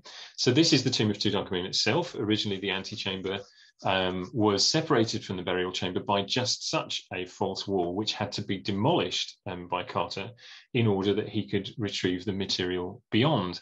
And we see this elsewhere as well. So this is KV57, the tomb of Horemheb.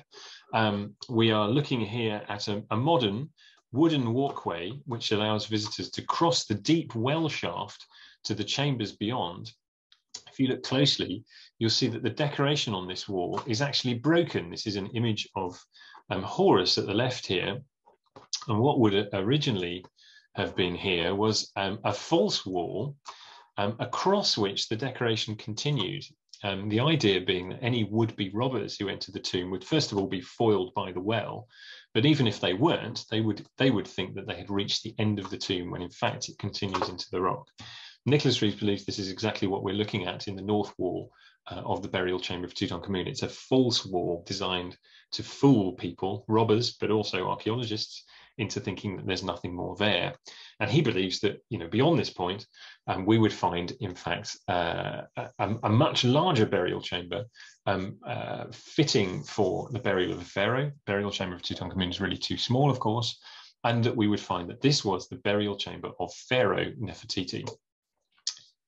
He published this theory in a paper which was made freely accessible via his academia page in 2015, and he's since followed this up with a further paper analysing the decoration on the north wall, which he believes shows that originally the figures which are now labelled as Tutankhamun were in fact figures of Nefertiti, and they were reworked to depict Tutankhamun at the point Nefertiti's tomb was readapted to receive in haste Tutankhamun's burial. It's a great read. You may not agree with the conclusions, but I strongly advise you to go and seek it out, because it's a great discussion of all the various issues. Finally, initially prompted by Nicholas Reeve's theory, a number of non-invasive surveys have been conducted in the area of the tomb of Tutankhamun to see if there are any further chambers there. The first of these was conducted by a Japanese team, and they concluded that yes, there was more to find behind the walls in Tutankhamun's tomb. A second American-led team concluded no, there was nothing but solid rock. And a third team, an Italian team, whose results were published in this paper, which you see on the screen here, concluded that no, there were no further chambers to be found in the tomb of Tutankhamun, but there is at least one significant anomaly in the area around the tomb of Tutankhamun, which may represent an as yet undiscovered tomb. And it's long been speculated that there might be something else to find in this area of the valley. And I think partly prompted by this, Dr. Zahi, we started the talk with Dr. Zahi, we're finishing with Dr. Zahi, has been excavating in the Valley of the Kings for a couple of years, or at least he was in, I think, 2018, 2019. And towards the end of 2019, he made an announcement that an industrial area had been found in what's called here the Valley of the Monkeys, we sometimes call it the Western Valley. It's a branch of the Valley of the Kings, and it's the location of a number of tombs of approximately the period we've been discussing today. So the tombs of Amenhotep III, the king immediately prior to Akhenaten, is to be found there. The tomb of Ai, Tutankhamun's successor, is also there, and there are a couple of other tombs which have been known about for some time, which were cut for unknown individuals or unfinished.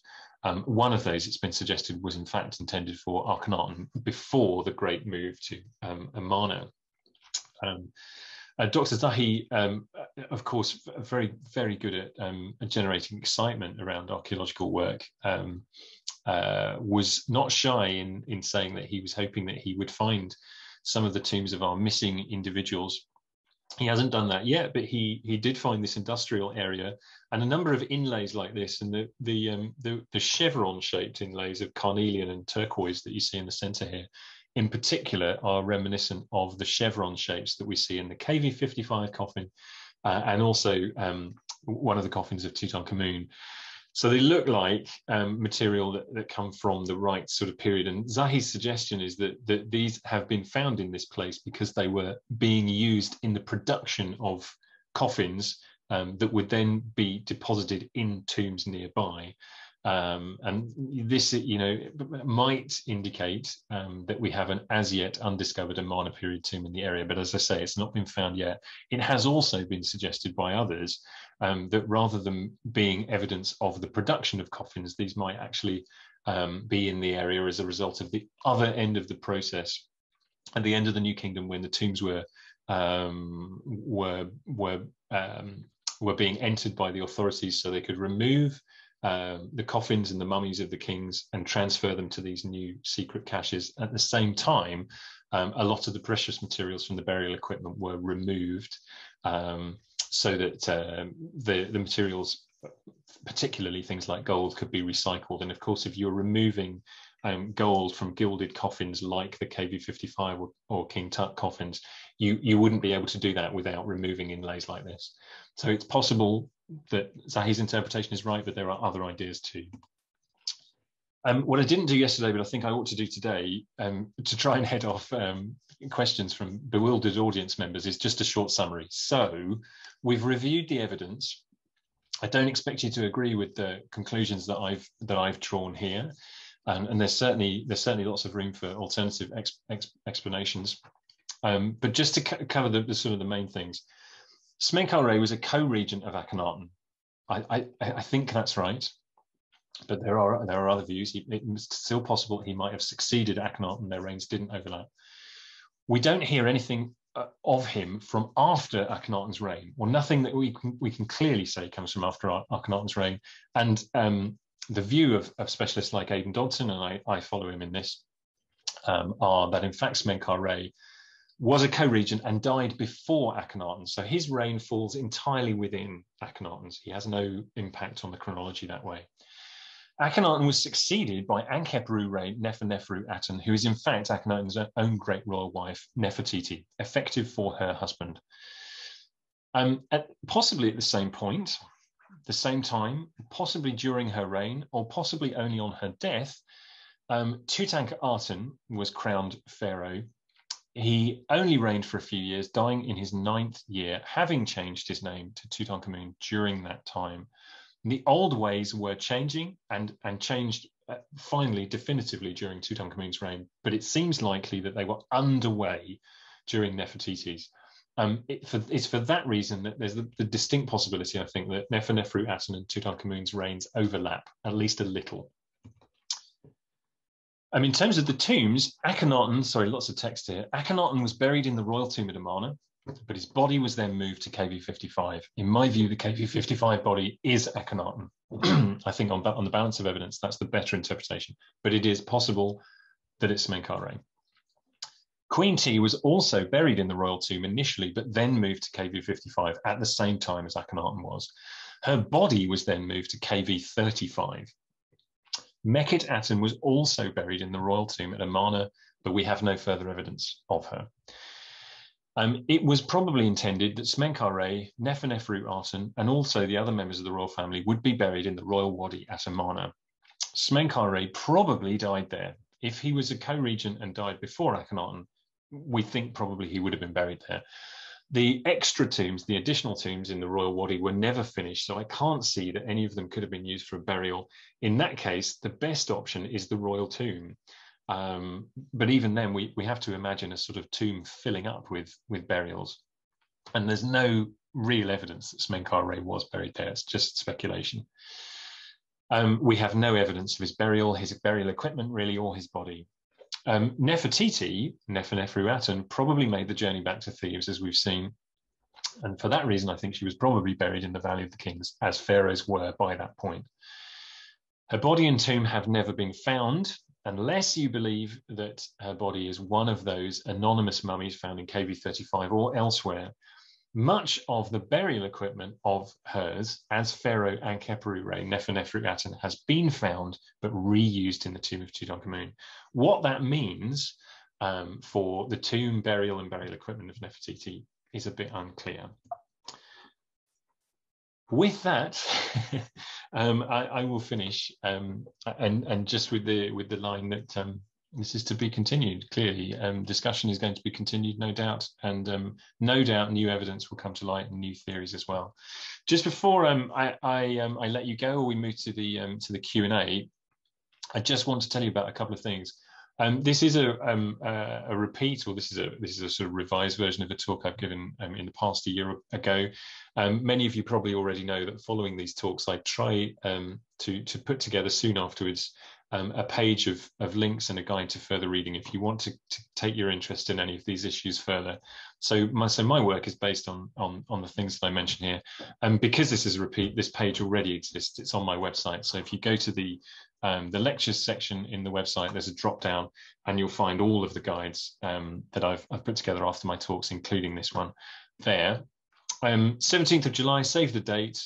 There's nothing else for you to do at the moment, but I've been asked to host this study day with Barry Kemp, Anna Stevens, Anna Hodgkinson, and the rest of the Amarna team, talking about the latest research at Amarna itself, some of which, of course, is helping us to understand what was really going on there.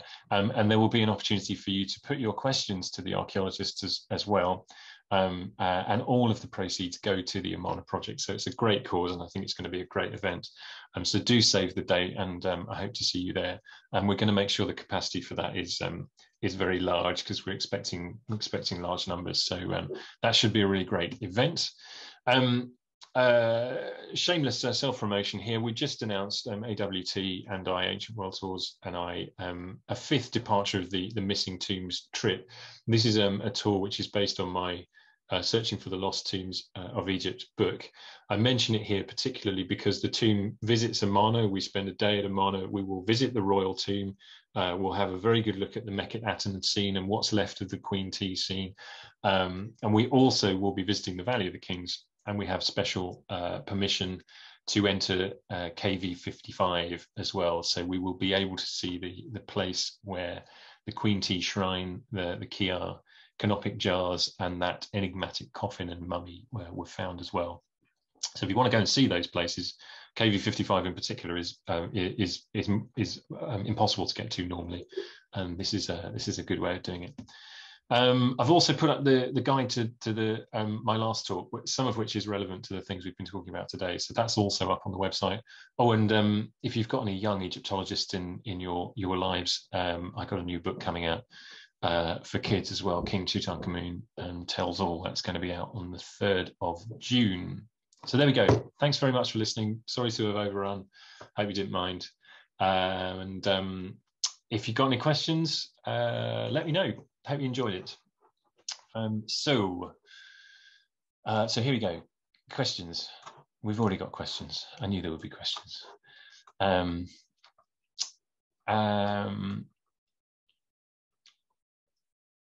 Chris says, as a biologist, I'm very keen to know the answer. How do you determine the exact dates of the reigns of each pharaoh? I know carbon dating, but it's not that exact. Do you base the dates on hieroglyphs? Even then, they can't give you exact dates. Yeah, there's quite a long answer to this, Chris, but essentially Egyptologists like me don't really like what we call absolute dates. So if I'm really honest with you, I can never remember in years BC when, for example, Tutankhamun died, and that's because we can't know that for sure. The way that we can get close to those absolute year dates BC. The Egyptians don't use any kind of system like, of that kind that would allow us to establish those dates. What we do is we make use of what are called synchronisms with other cultures. So other ancient cultures have provide evidence which do allow us to date things accurately according to our own dating system. So, counting backwards into years BC. The earliest fixed point using synchronisms, etc., in Egyptian history is the accession of the reign of Pharaoh Taharqa in the 25th dynasty, which we are as sure as can be took place in 690 BC.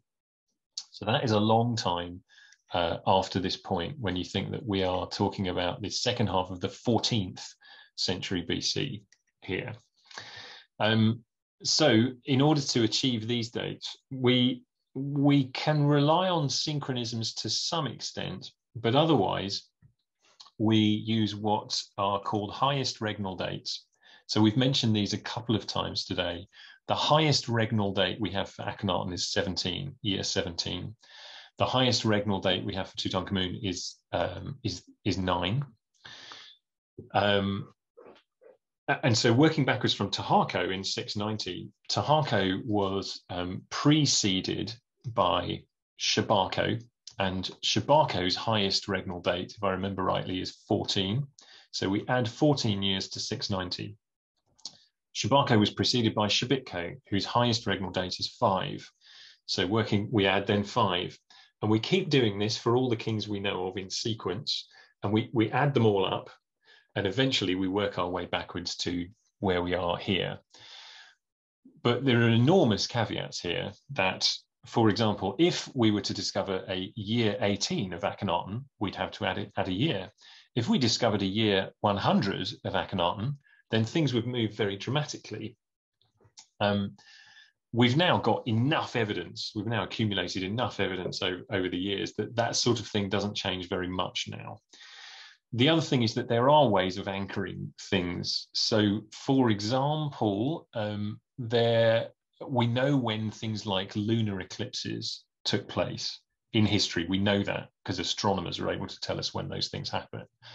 And occasionally we have evidence from Egypt, which we can interpret to mean the Egyptians had witnessed a lunar eclipse. So we can tie that, and if that is a dated inscription, so let's say there's a dated inscription of Ramesses II, year 20, saying, oh, and lo, did the moon appear to go all dark, then we can say year 20 was the time of a lunar eclipse, and then we just need to pick approximately the right one, and then we can line things up. But it is very much an inexact science. And a few years ago, a laboratory in Oxford took organic samples from various different periods in Egyptian history and subjected them to carbon dating to see if we could refine the system. And you're right that carbon dating it doesn't allow us to sort of pin things down to the exact year, but it can allow us to get quite close. And the carbon dating showed that more or less the system that we had been using, or the dates that we had been using, are pretty much right.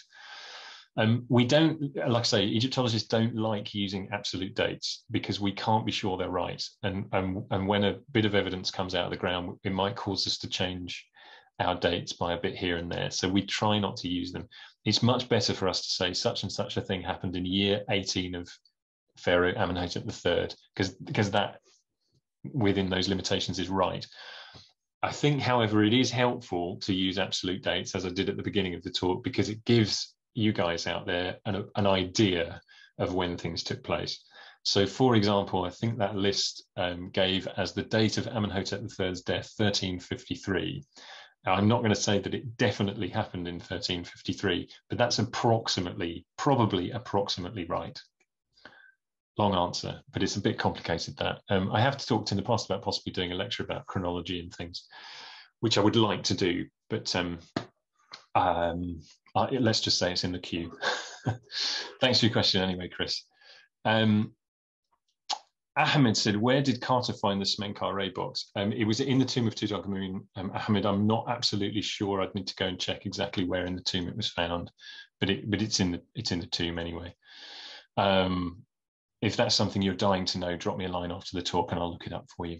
But forgive me, I don't know off the top of my head. Bex says, KV55 is so similar in entry to KV62. Is this of any relevance? Yeah, it is, Bex, in as much as various of the features, including the sort of entrance passageway, would allow us to hypothesize that this is a tomb of approximately the same period, even if we didn't have all of the inscriptional and other kinds of evidence. And there's at least one other tomb in that area which also exhibits similar architectural features, which seems to suggest that it is a tomb of the same sort of time. But there was very little else to find in there to give us very much to go on. But yes, the architecture of Valley of the King's Tombs does evolve over time. So even without inscriptions or anything else, you could tell certainly you could tell let's say, later 19th dynasty or 20th dynasty tomb from an early 18th dynasty tomb. Things are quite different. Yeah, there are lots of ways in which we can date those things, but architecture is one. Chris again says, I've been to the pyramids and Sphinx, many speculations about what's underneath the Sphinx. Chris, I'm going to park that question, I think, so we can keep to the Akhenaten stuff for now, but perhaps that's one for another day. Hope you don't mind. Kaylee says, incredible presentation, Chris. Oh, that's a relief. Thanks, Kaylee. Just wondering, do you have any opinions on who you think the female mummies KV21A and 21B are? I knew that I was going to get this question. This came up yesterday in the discussion. So KV21, which Kaylee refers to here, is a tomb which I think I'm right in saying, Kaylee, was discovered by Belzoni. So in the early 19th century, and it was found to contain two more of these unwrapped mummies. A similar sort of situation to KV35, where you have the older lady and the younger lady and the young male in between. These were then, I think, am I right in saying the tomb was then sealed and only reinvestigated in much more recent times by Don Ryan? And they were then included in the DNA analysis, I think. And this showed that KV21A, they're both mummies of female individuals, by the way. KV21A, according to the DNA analysis, is the mother of the fetuses, the mummified fetuses that were discovered in the tomb of Tutankhamun, in which case the obvious candidate for the identification of this mummy, the mother of the fetuses, is Tutankhamun's wife, Akhenaten. As far as I know, we haven't got anything better to go on than that at the moment. So, you know, I think we always have to bear in mind that that pharaohs, you know, most probably had more than one consort. But having said that, you know, this is sort of pure speculation. We only know of Tutankhamun having had one, Ankhesenamun, and so in the absence of any better evidence, I think probably KV21A should be labelled as Ankhesenamun, but with a big question mark, I think. If I remember rightly, KV21B has been shown to be the mother of the KV21A. Is that right, or is that purely based on the similar situation in 35? It's been suggested anyway that 21B could be Nefertiti, but again, you know, it's very, very difficult to say. I'm less persuaded by that even. So question mark maybe. But do let me know what your thoughts are on that, Kaylee. I might be interested to know. Suzanne has just added to Ahmed's question about the Smenkhkare box to say that the names are found on the steps of Tutankhamun's tomb. I think you're right, Suzanne, that it was found in the entrance passageway, wasn't it? By Carter. Yeah, I think you're right. Thank you. And Suzanne, and a question from Suzanne. Why do you think there's no mention of Tutankhaten at Amarna when the 6 sisters are depicted many times, given that he was probably the son of Akhenaten and his sister, so not a very minor wife? Yeah, good question, Suzanne.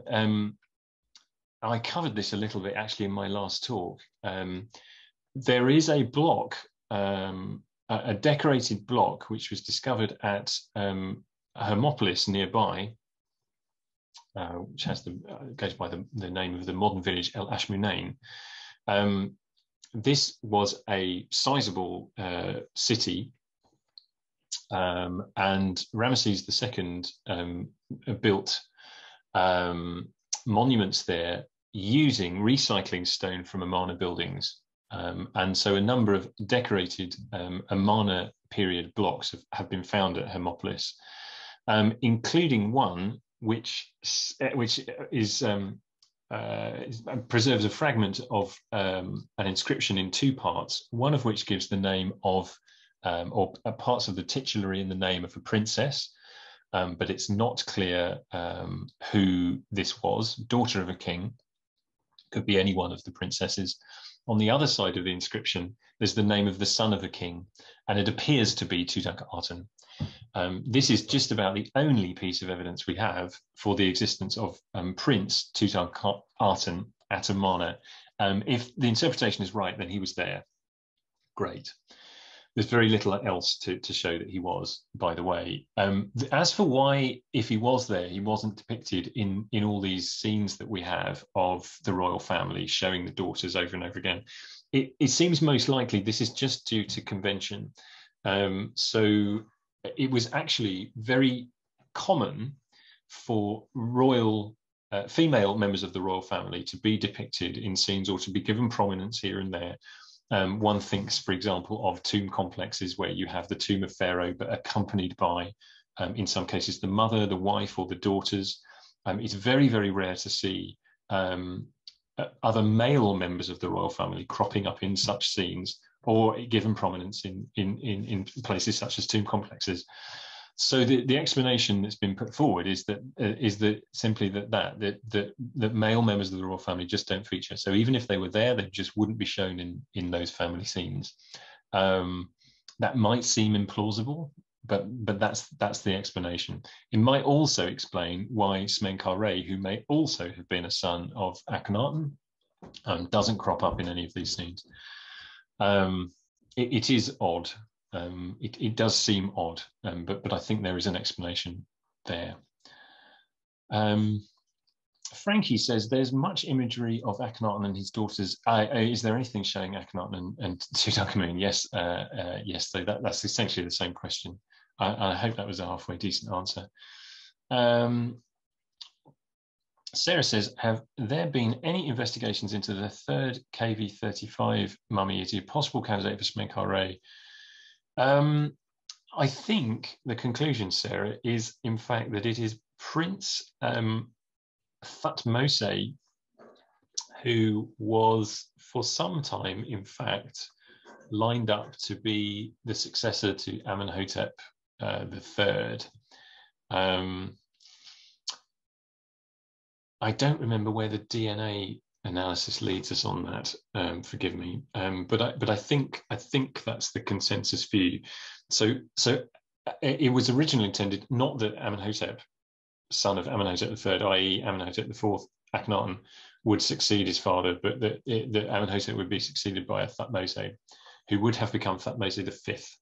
But for one reason or another, the plan changed, perhaps because Thutmose predeceased his father.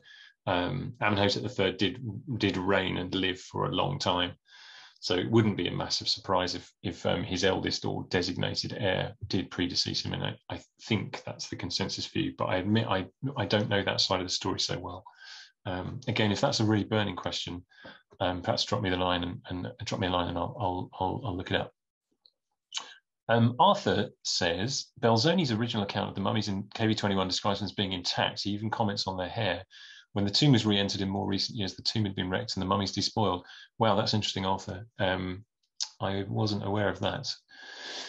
Yeah, it's very strange to think, isn't it, that some of these tombs could have been entered in relatively recent times, such as the early 19th dynasty, and then, you know, if they were not considered to contain material of sufficient value, then sometimes that material was just left behind.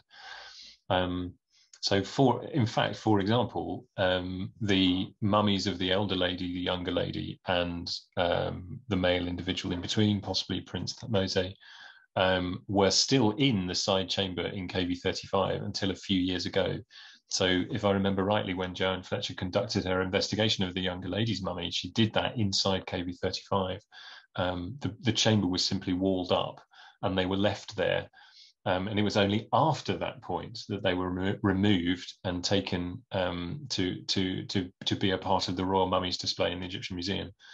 But yeah, I mean, it does seem odd, doesn't it? And of course, we now know, sadly, that this does mean that things, you know, mummies are that bit more vulnerable, perhaps, to vandalism or, you know, robbery or whatever. Those of you who were at my last talk on Tutankhamun will know that although it's still largely not discussed and sort of swept under the carpet, it seems very likely that the mummy of Tutankhamun, which has always remained in the tomb and is in the tomb to this day, was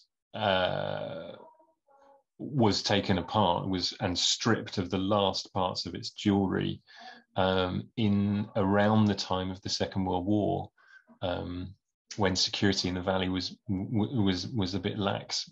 Hence this being an unofficial story, but it sounds like maybe something similar happened in KV-21. I think I'm going to have to go away and do a bit of reading on KV-21. As I say, the question came up yesterday and today. Perhaps there's another talk to do. I'm planning to do something on the royal mummies at some point, so maybe I need to just round up these outliers in that talk. I thought I'd got to the end of the questions, but I haven't. Was the young man in 35 tested for DNA? I don't know, Arthur. Yeah, that's one of the things I need to go and have a look at. Kaylee says, great, similar to my thoughts. Great, excellent, Kaylee. Glad we are on the same page. I thought the 21A mummies were Akhenaten due to DNA and maternal connections to the babies. I think it would have been helpful to test scientifically if there was a sibling relationship between 21A and Tutankhamun, as this may well solidify other identities in the Amarna line. Yes, yeah, yeah, you're right. Yeah, I mean, I think we have to remember that all of the results from the DNA analysis have been called into question on the basis that it's some claim it's just simply not possible to get reliable enough samples of DNA, and also that the results can be interpreted in different ways. I make no claim to being an expert in the way DNA works or how it should be analysed, so I'm really just following the results as they were announced by Dr. Zahi and his team in, I think it was 2010. Those things have been called into question, but I think by and large, with that caveat, that they may not provide us with all the information. The results are still a useful guide, and certainly in some cases they have confirmed things that we suspected already, such as the identity of the older lady. Oh, Chris, scroll up to 12:54. I've asked the question you've missed. Sorry, Matisse. Oops. Oh, yes. Yes, I see. Yes, I see. Yes, okay. How did I miss that? Sorry, Matisse. If the DNA for the KV55 skull is 20 years old and is the father of Tutankhamun, does this mean Akhenaten is no longer the father of Tutankhamun? Bit confused by the detail. Should we ignore the DNA and stick with the inscriptional evidence? And then there's a number of subsequent questions. The conclusion that the mummy is 20 years old is not based on the DNA. It's based on the study of the skeleton and possibly the teeth. I'm not sure, but I think mostly aspects of the skeleton. Those of you out there who have a biological background will probably know better than me. But it's not the DNA that allows us to see that. It's the skeleton. It has been claimed elsewhere that such analyses of the skeletal remains of individuals and do not allow us reliably to gauge the age of individuals. So it's often mentioned, I think it was Aidan Dodson probably who first brought this into the debate, that a number of skeletons were analysed during excavations of historic graves in the city of London not long ago, and it was shown in combination with various other kinds of evidence that the anatomists' conclusions about the age and death of these individuals were often way off. So there is some doubt in some people's minds about the reliability of the anatomists' conclusions. But yeah, I think the important thing to remember here is that, I think this is a point I'd want to make more than any other, perhaps in this talk. It is often stated as though it is an incontrovertible fact that Tutankhamun's father was Akhenaten. And in fact, in the recent Tutankhamun exhibition, which was in Paris and then it was in London at the Saatchi Gallery, there was a family tree, a Amarna period family tree, which shows Tutankhamun's father was Akhenaten, as if there's no question, and that's not right. The inscriptional evidence suggests it's Akhenaten. It doesn't point to anybody else. There can really only be two candidates, I think. We only know of two male royal individuals who haven't turned up elsewhere from this period, and that's Akhenaten and Smenkhkare. And the problem here, and the reason we're still discussing this even now, is that the inscriptions all say Akhenaten and nothing else. The biology, if you like, says that it can't be Akhenaten, in which case it has to be Smenkhkare. But you just can't reconcile those two things. So in favor of the argument that it's Akhenaten, you just have to say, okay, the anatomists were wrong. Or Akhenaten came to the throne when he was about 3 years old. And that is the argument. So I think Zahi has been one of the most vocal proponents of the idea that it is Akhenaten's body, has simply said the anatomists are wrong. And actually sometimes bodies which appear to be 20 years old actually could be the bodies of people much older, maybe. But it's a tricky business, and we have to acknowledge that, you know, if we are going to say that, then we have to also be saying, in that case, all those anatomists are wrong. So does that clear things up? Well, no, it doesn't. I'm sure it doesn't. It doesn't resolve the discussion, but I think the important thing is that the discussion is not closed, and it's often presented as though it is. I've always been very uncomfortable about that in TV documentaries, and not ones I've been in, I hasten to add. But TV documentaries, and as I say, the Tutankhamun exhibition, they're all very clear that Tutankhamun's father was Akhenaten, and it's not unresolved.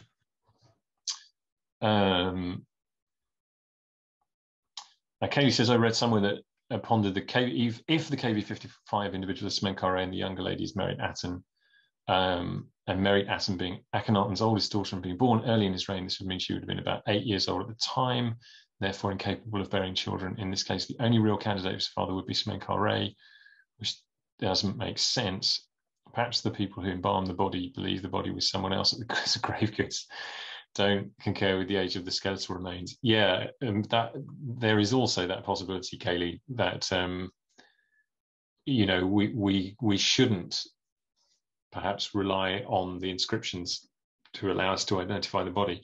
I think the thing about that is, if you take that thought too far, then it's open season. And so, for example, you know, we have most of the bodies of the New Kingdom pharaohs from the royal caches, Theban tomb 320 and KV-35. And most of those individuals are identified on the basis of labels on the coffins or the mummy wrappings that they were found in. And although sometimes doubt has been expressed about whether or not the labels were right, and we know that as part of the caching process, mummies were taken out of coffins, taken out of their wrappings, put back in coffins, rewrapped. It's not impossible to think that if there were lots of bodies and coffins and wrappings involved, then things might have got mixed up. But like I say, I think if you take that thought too far, then you almost abandon everything we've got. And I think coming back to KV-55, I think we have to remember that, you know, if the inscriptions are of any use at all, as a guide, then they are guiding us towards concluding that it's Akhenaten. But, you know, like I say, I just don't think we can draw firm conclusions here. And I think you just have to try and hold all of that in your mind, hold the arguments in your mind, and remember next time somebody says on TV or whatever, Tutankhamun's father was Akhenaten, just remember they can't be sure about that. I hope that yeah, I hope that works.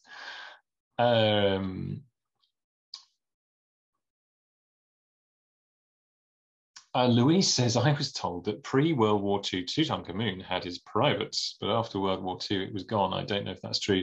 You're right, Louise. Yeah, Tutankhamun was mummified with his penis erect, which appears to have been intended to evoke the idea of virility, fertility, but it came to be missing. And there are a number of other, you know, anomalies which the mummy exhibits now, including the missing parts of the missing rib cage, and part of the pelvis is missing, which it's now, I think, reasonably clear are the result of the mummy having been visited under the radar in between Carter closing the tomb, or closing the sarcophagus with leaving the body behind in whenever that was, in the 1920s, and the mummy being re-examined by Rex Harrison in 1968. And in fact, it seems that the security breaches took place probably during the years of the Second World War. And the reason the mummy was revisited at that point was that Carter had to leave certain pieces of jewelry on the body because they were glued on, they were stuck fast by the embalming resins, and there was no way for Carter to remove them without doing further damage to the body. So the only option he had was to leave them on there. But of course, the robbers who were after the jewelry so they could resell it had no such qualms about damaging the mummy. So in order to get at the jewelry, which included some gold drop pendants, they just took the mummy apart. That's when the ribcage was removed. That's when the penis appears to have been dislodged. And in fact, that may well be when the fragment of bone that was loose in the cranial cavity came to be dislodged. And that's the fragment of bone that led to the theory that Tutankhamun had been struck on the head and murdered, which we now think was absolutely not true. And like I say, that's confused a lot of us for a long time, because that desecration of the mummy took place unofficially, and it's still not really acknowledged officially, probably because it's a bit of an embarrassment that the security of such an important tomb and such an important set of human remains was compromised. So if you visit that page on my website, I mentioned the guide links and further reading about my last talk on Tutankhamun, life, death, and afterlife. There's mention of it in there, and also of a very good article by Mark Gabold on what happened to that jewelry that was removed, because it's just turned up a few years ago. It turned up at an auction house, and it's now in a private collection somewhere. So that's some material from Tutankhamun's tomb, which is now lost to us, sadly. I was hoping Arthur might chip in with some interesting biological knowledge that's beyond my expertise. Arthur says it is the fusion of the epiphysial unions that can be used to age a skeleton up to the age of about 25, when the unions fuse and bone growth stops. So there we go. Further to my point that it's not the DNA that allows the aging of the skeleton; it's the skeleton itself. That's the technical detail you need. Arthur says, yes, Spitalfield's bodies were all the things are jumping around here.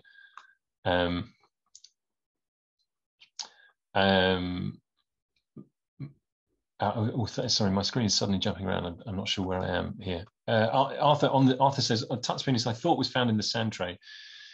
I'm not sure where it is now, actually. Whether it certainly for a while was missing. I don't remember if it was restored, but it was intact in Carter's time, as in place and intact. I thought it was missing, but it's another thing for me to go and look up. Arthur's comment about Spitalfields has reappeared. Spitalfields bodies, this is the City of London, but bodies I mentioned, all of older people, so the uncertainty of their aging has their relevance to age estimation based on epiphysial fusion. Yeah. Which, as we know from Arthur's earlier comment, only applies up to the age of 25. Louise says, wow, I assumed it was rubbish. I was also told it was Americans, but I don't think they were in the fighting in that area in WW2. I'm not an expert. Louise, I don't know on these raids on the Valley of the Kings in the Second World War. I don't know how much is known about it. There's a book on the mummy by a science journalist, Joanna Marchant, which I'm now looking for.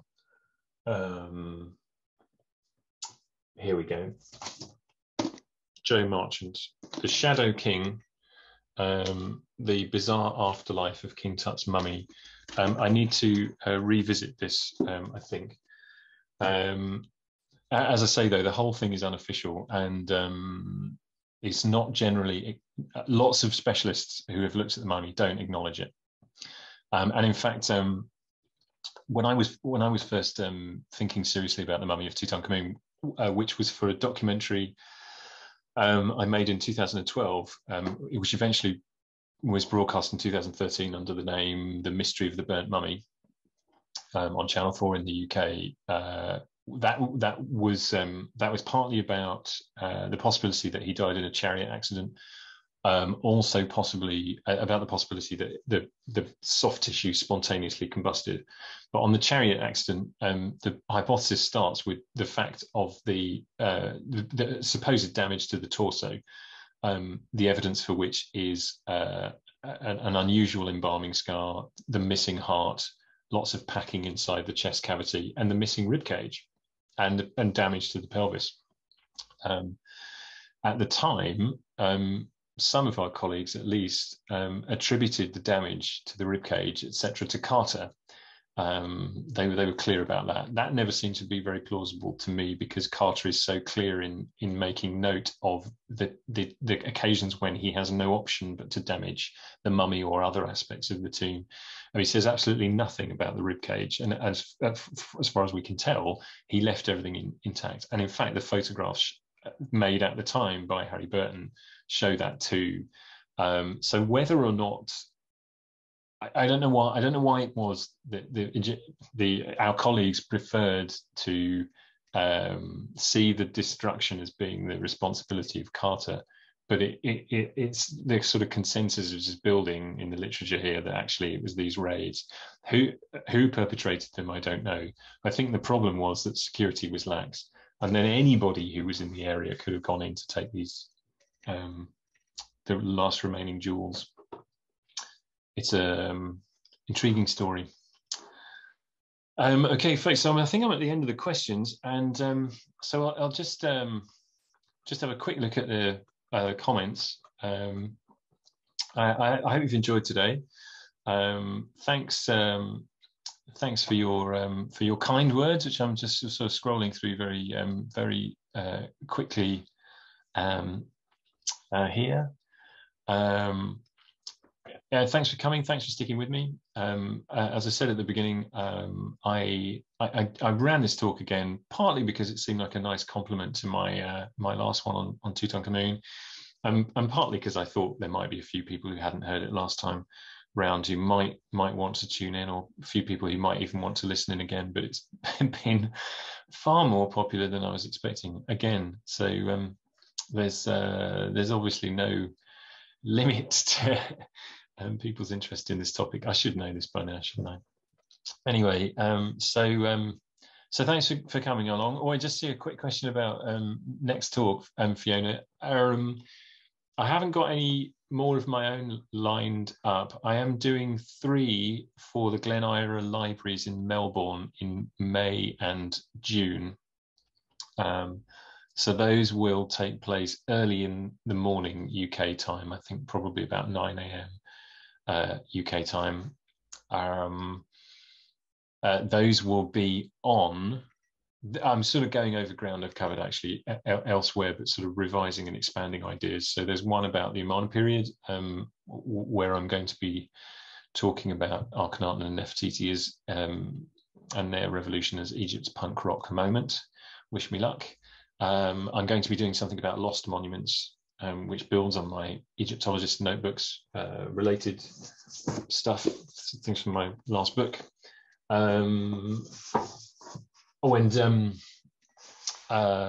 Egypt, I think I'm calling the third one Egypt's Silver Pharaohs, which is about the royal tombs at Tanis and the Third Intermediate period. So I'm going to be busy getting ready for those. Otherwise, I'm not sure what's going to be next or when it will be. Sorry. So watch this space. Hopefully not too long. I'm thinking royal mummies should be the next one, not least as we've just had the great parade of mummies from the Egyptian Museum to the new National Museum of Egyptian Civilization. But if you've got ideas, let me know. I've got a few on a sort of list for possible next talks. So if your ideas chime with mine, then that will perhaps help me prioritize. Yeah, Anarchy in the NK. I might just nick that, Arthur. That's okay. Yeah, so thanks, folks. I think I'll wind up now. Thanks very much for coming. I hope to see you at another talk soon, whenever that's going to be. In any case, of course, all the details will go onto my website as soon as I have them and onto social media. So do keep your eyes peeled, and hope to see you again soon. Stay safe and well. In the meantime, enjoy the lifting of restrictions if that applies to you where you are, and I'll see you again soon. Okay, take care, everyone. Bye.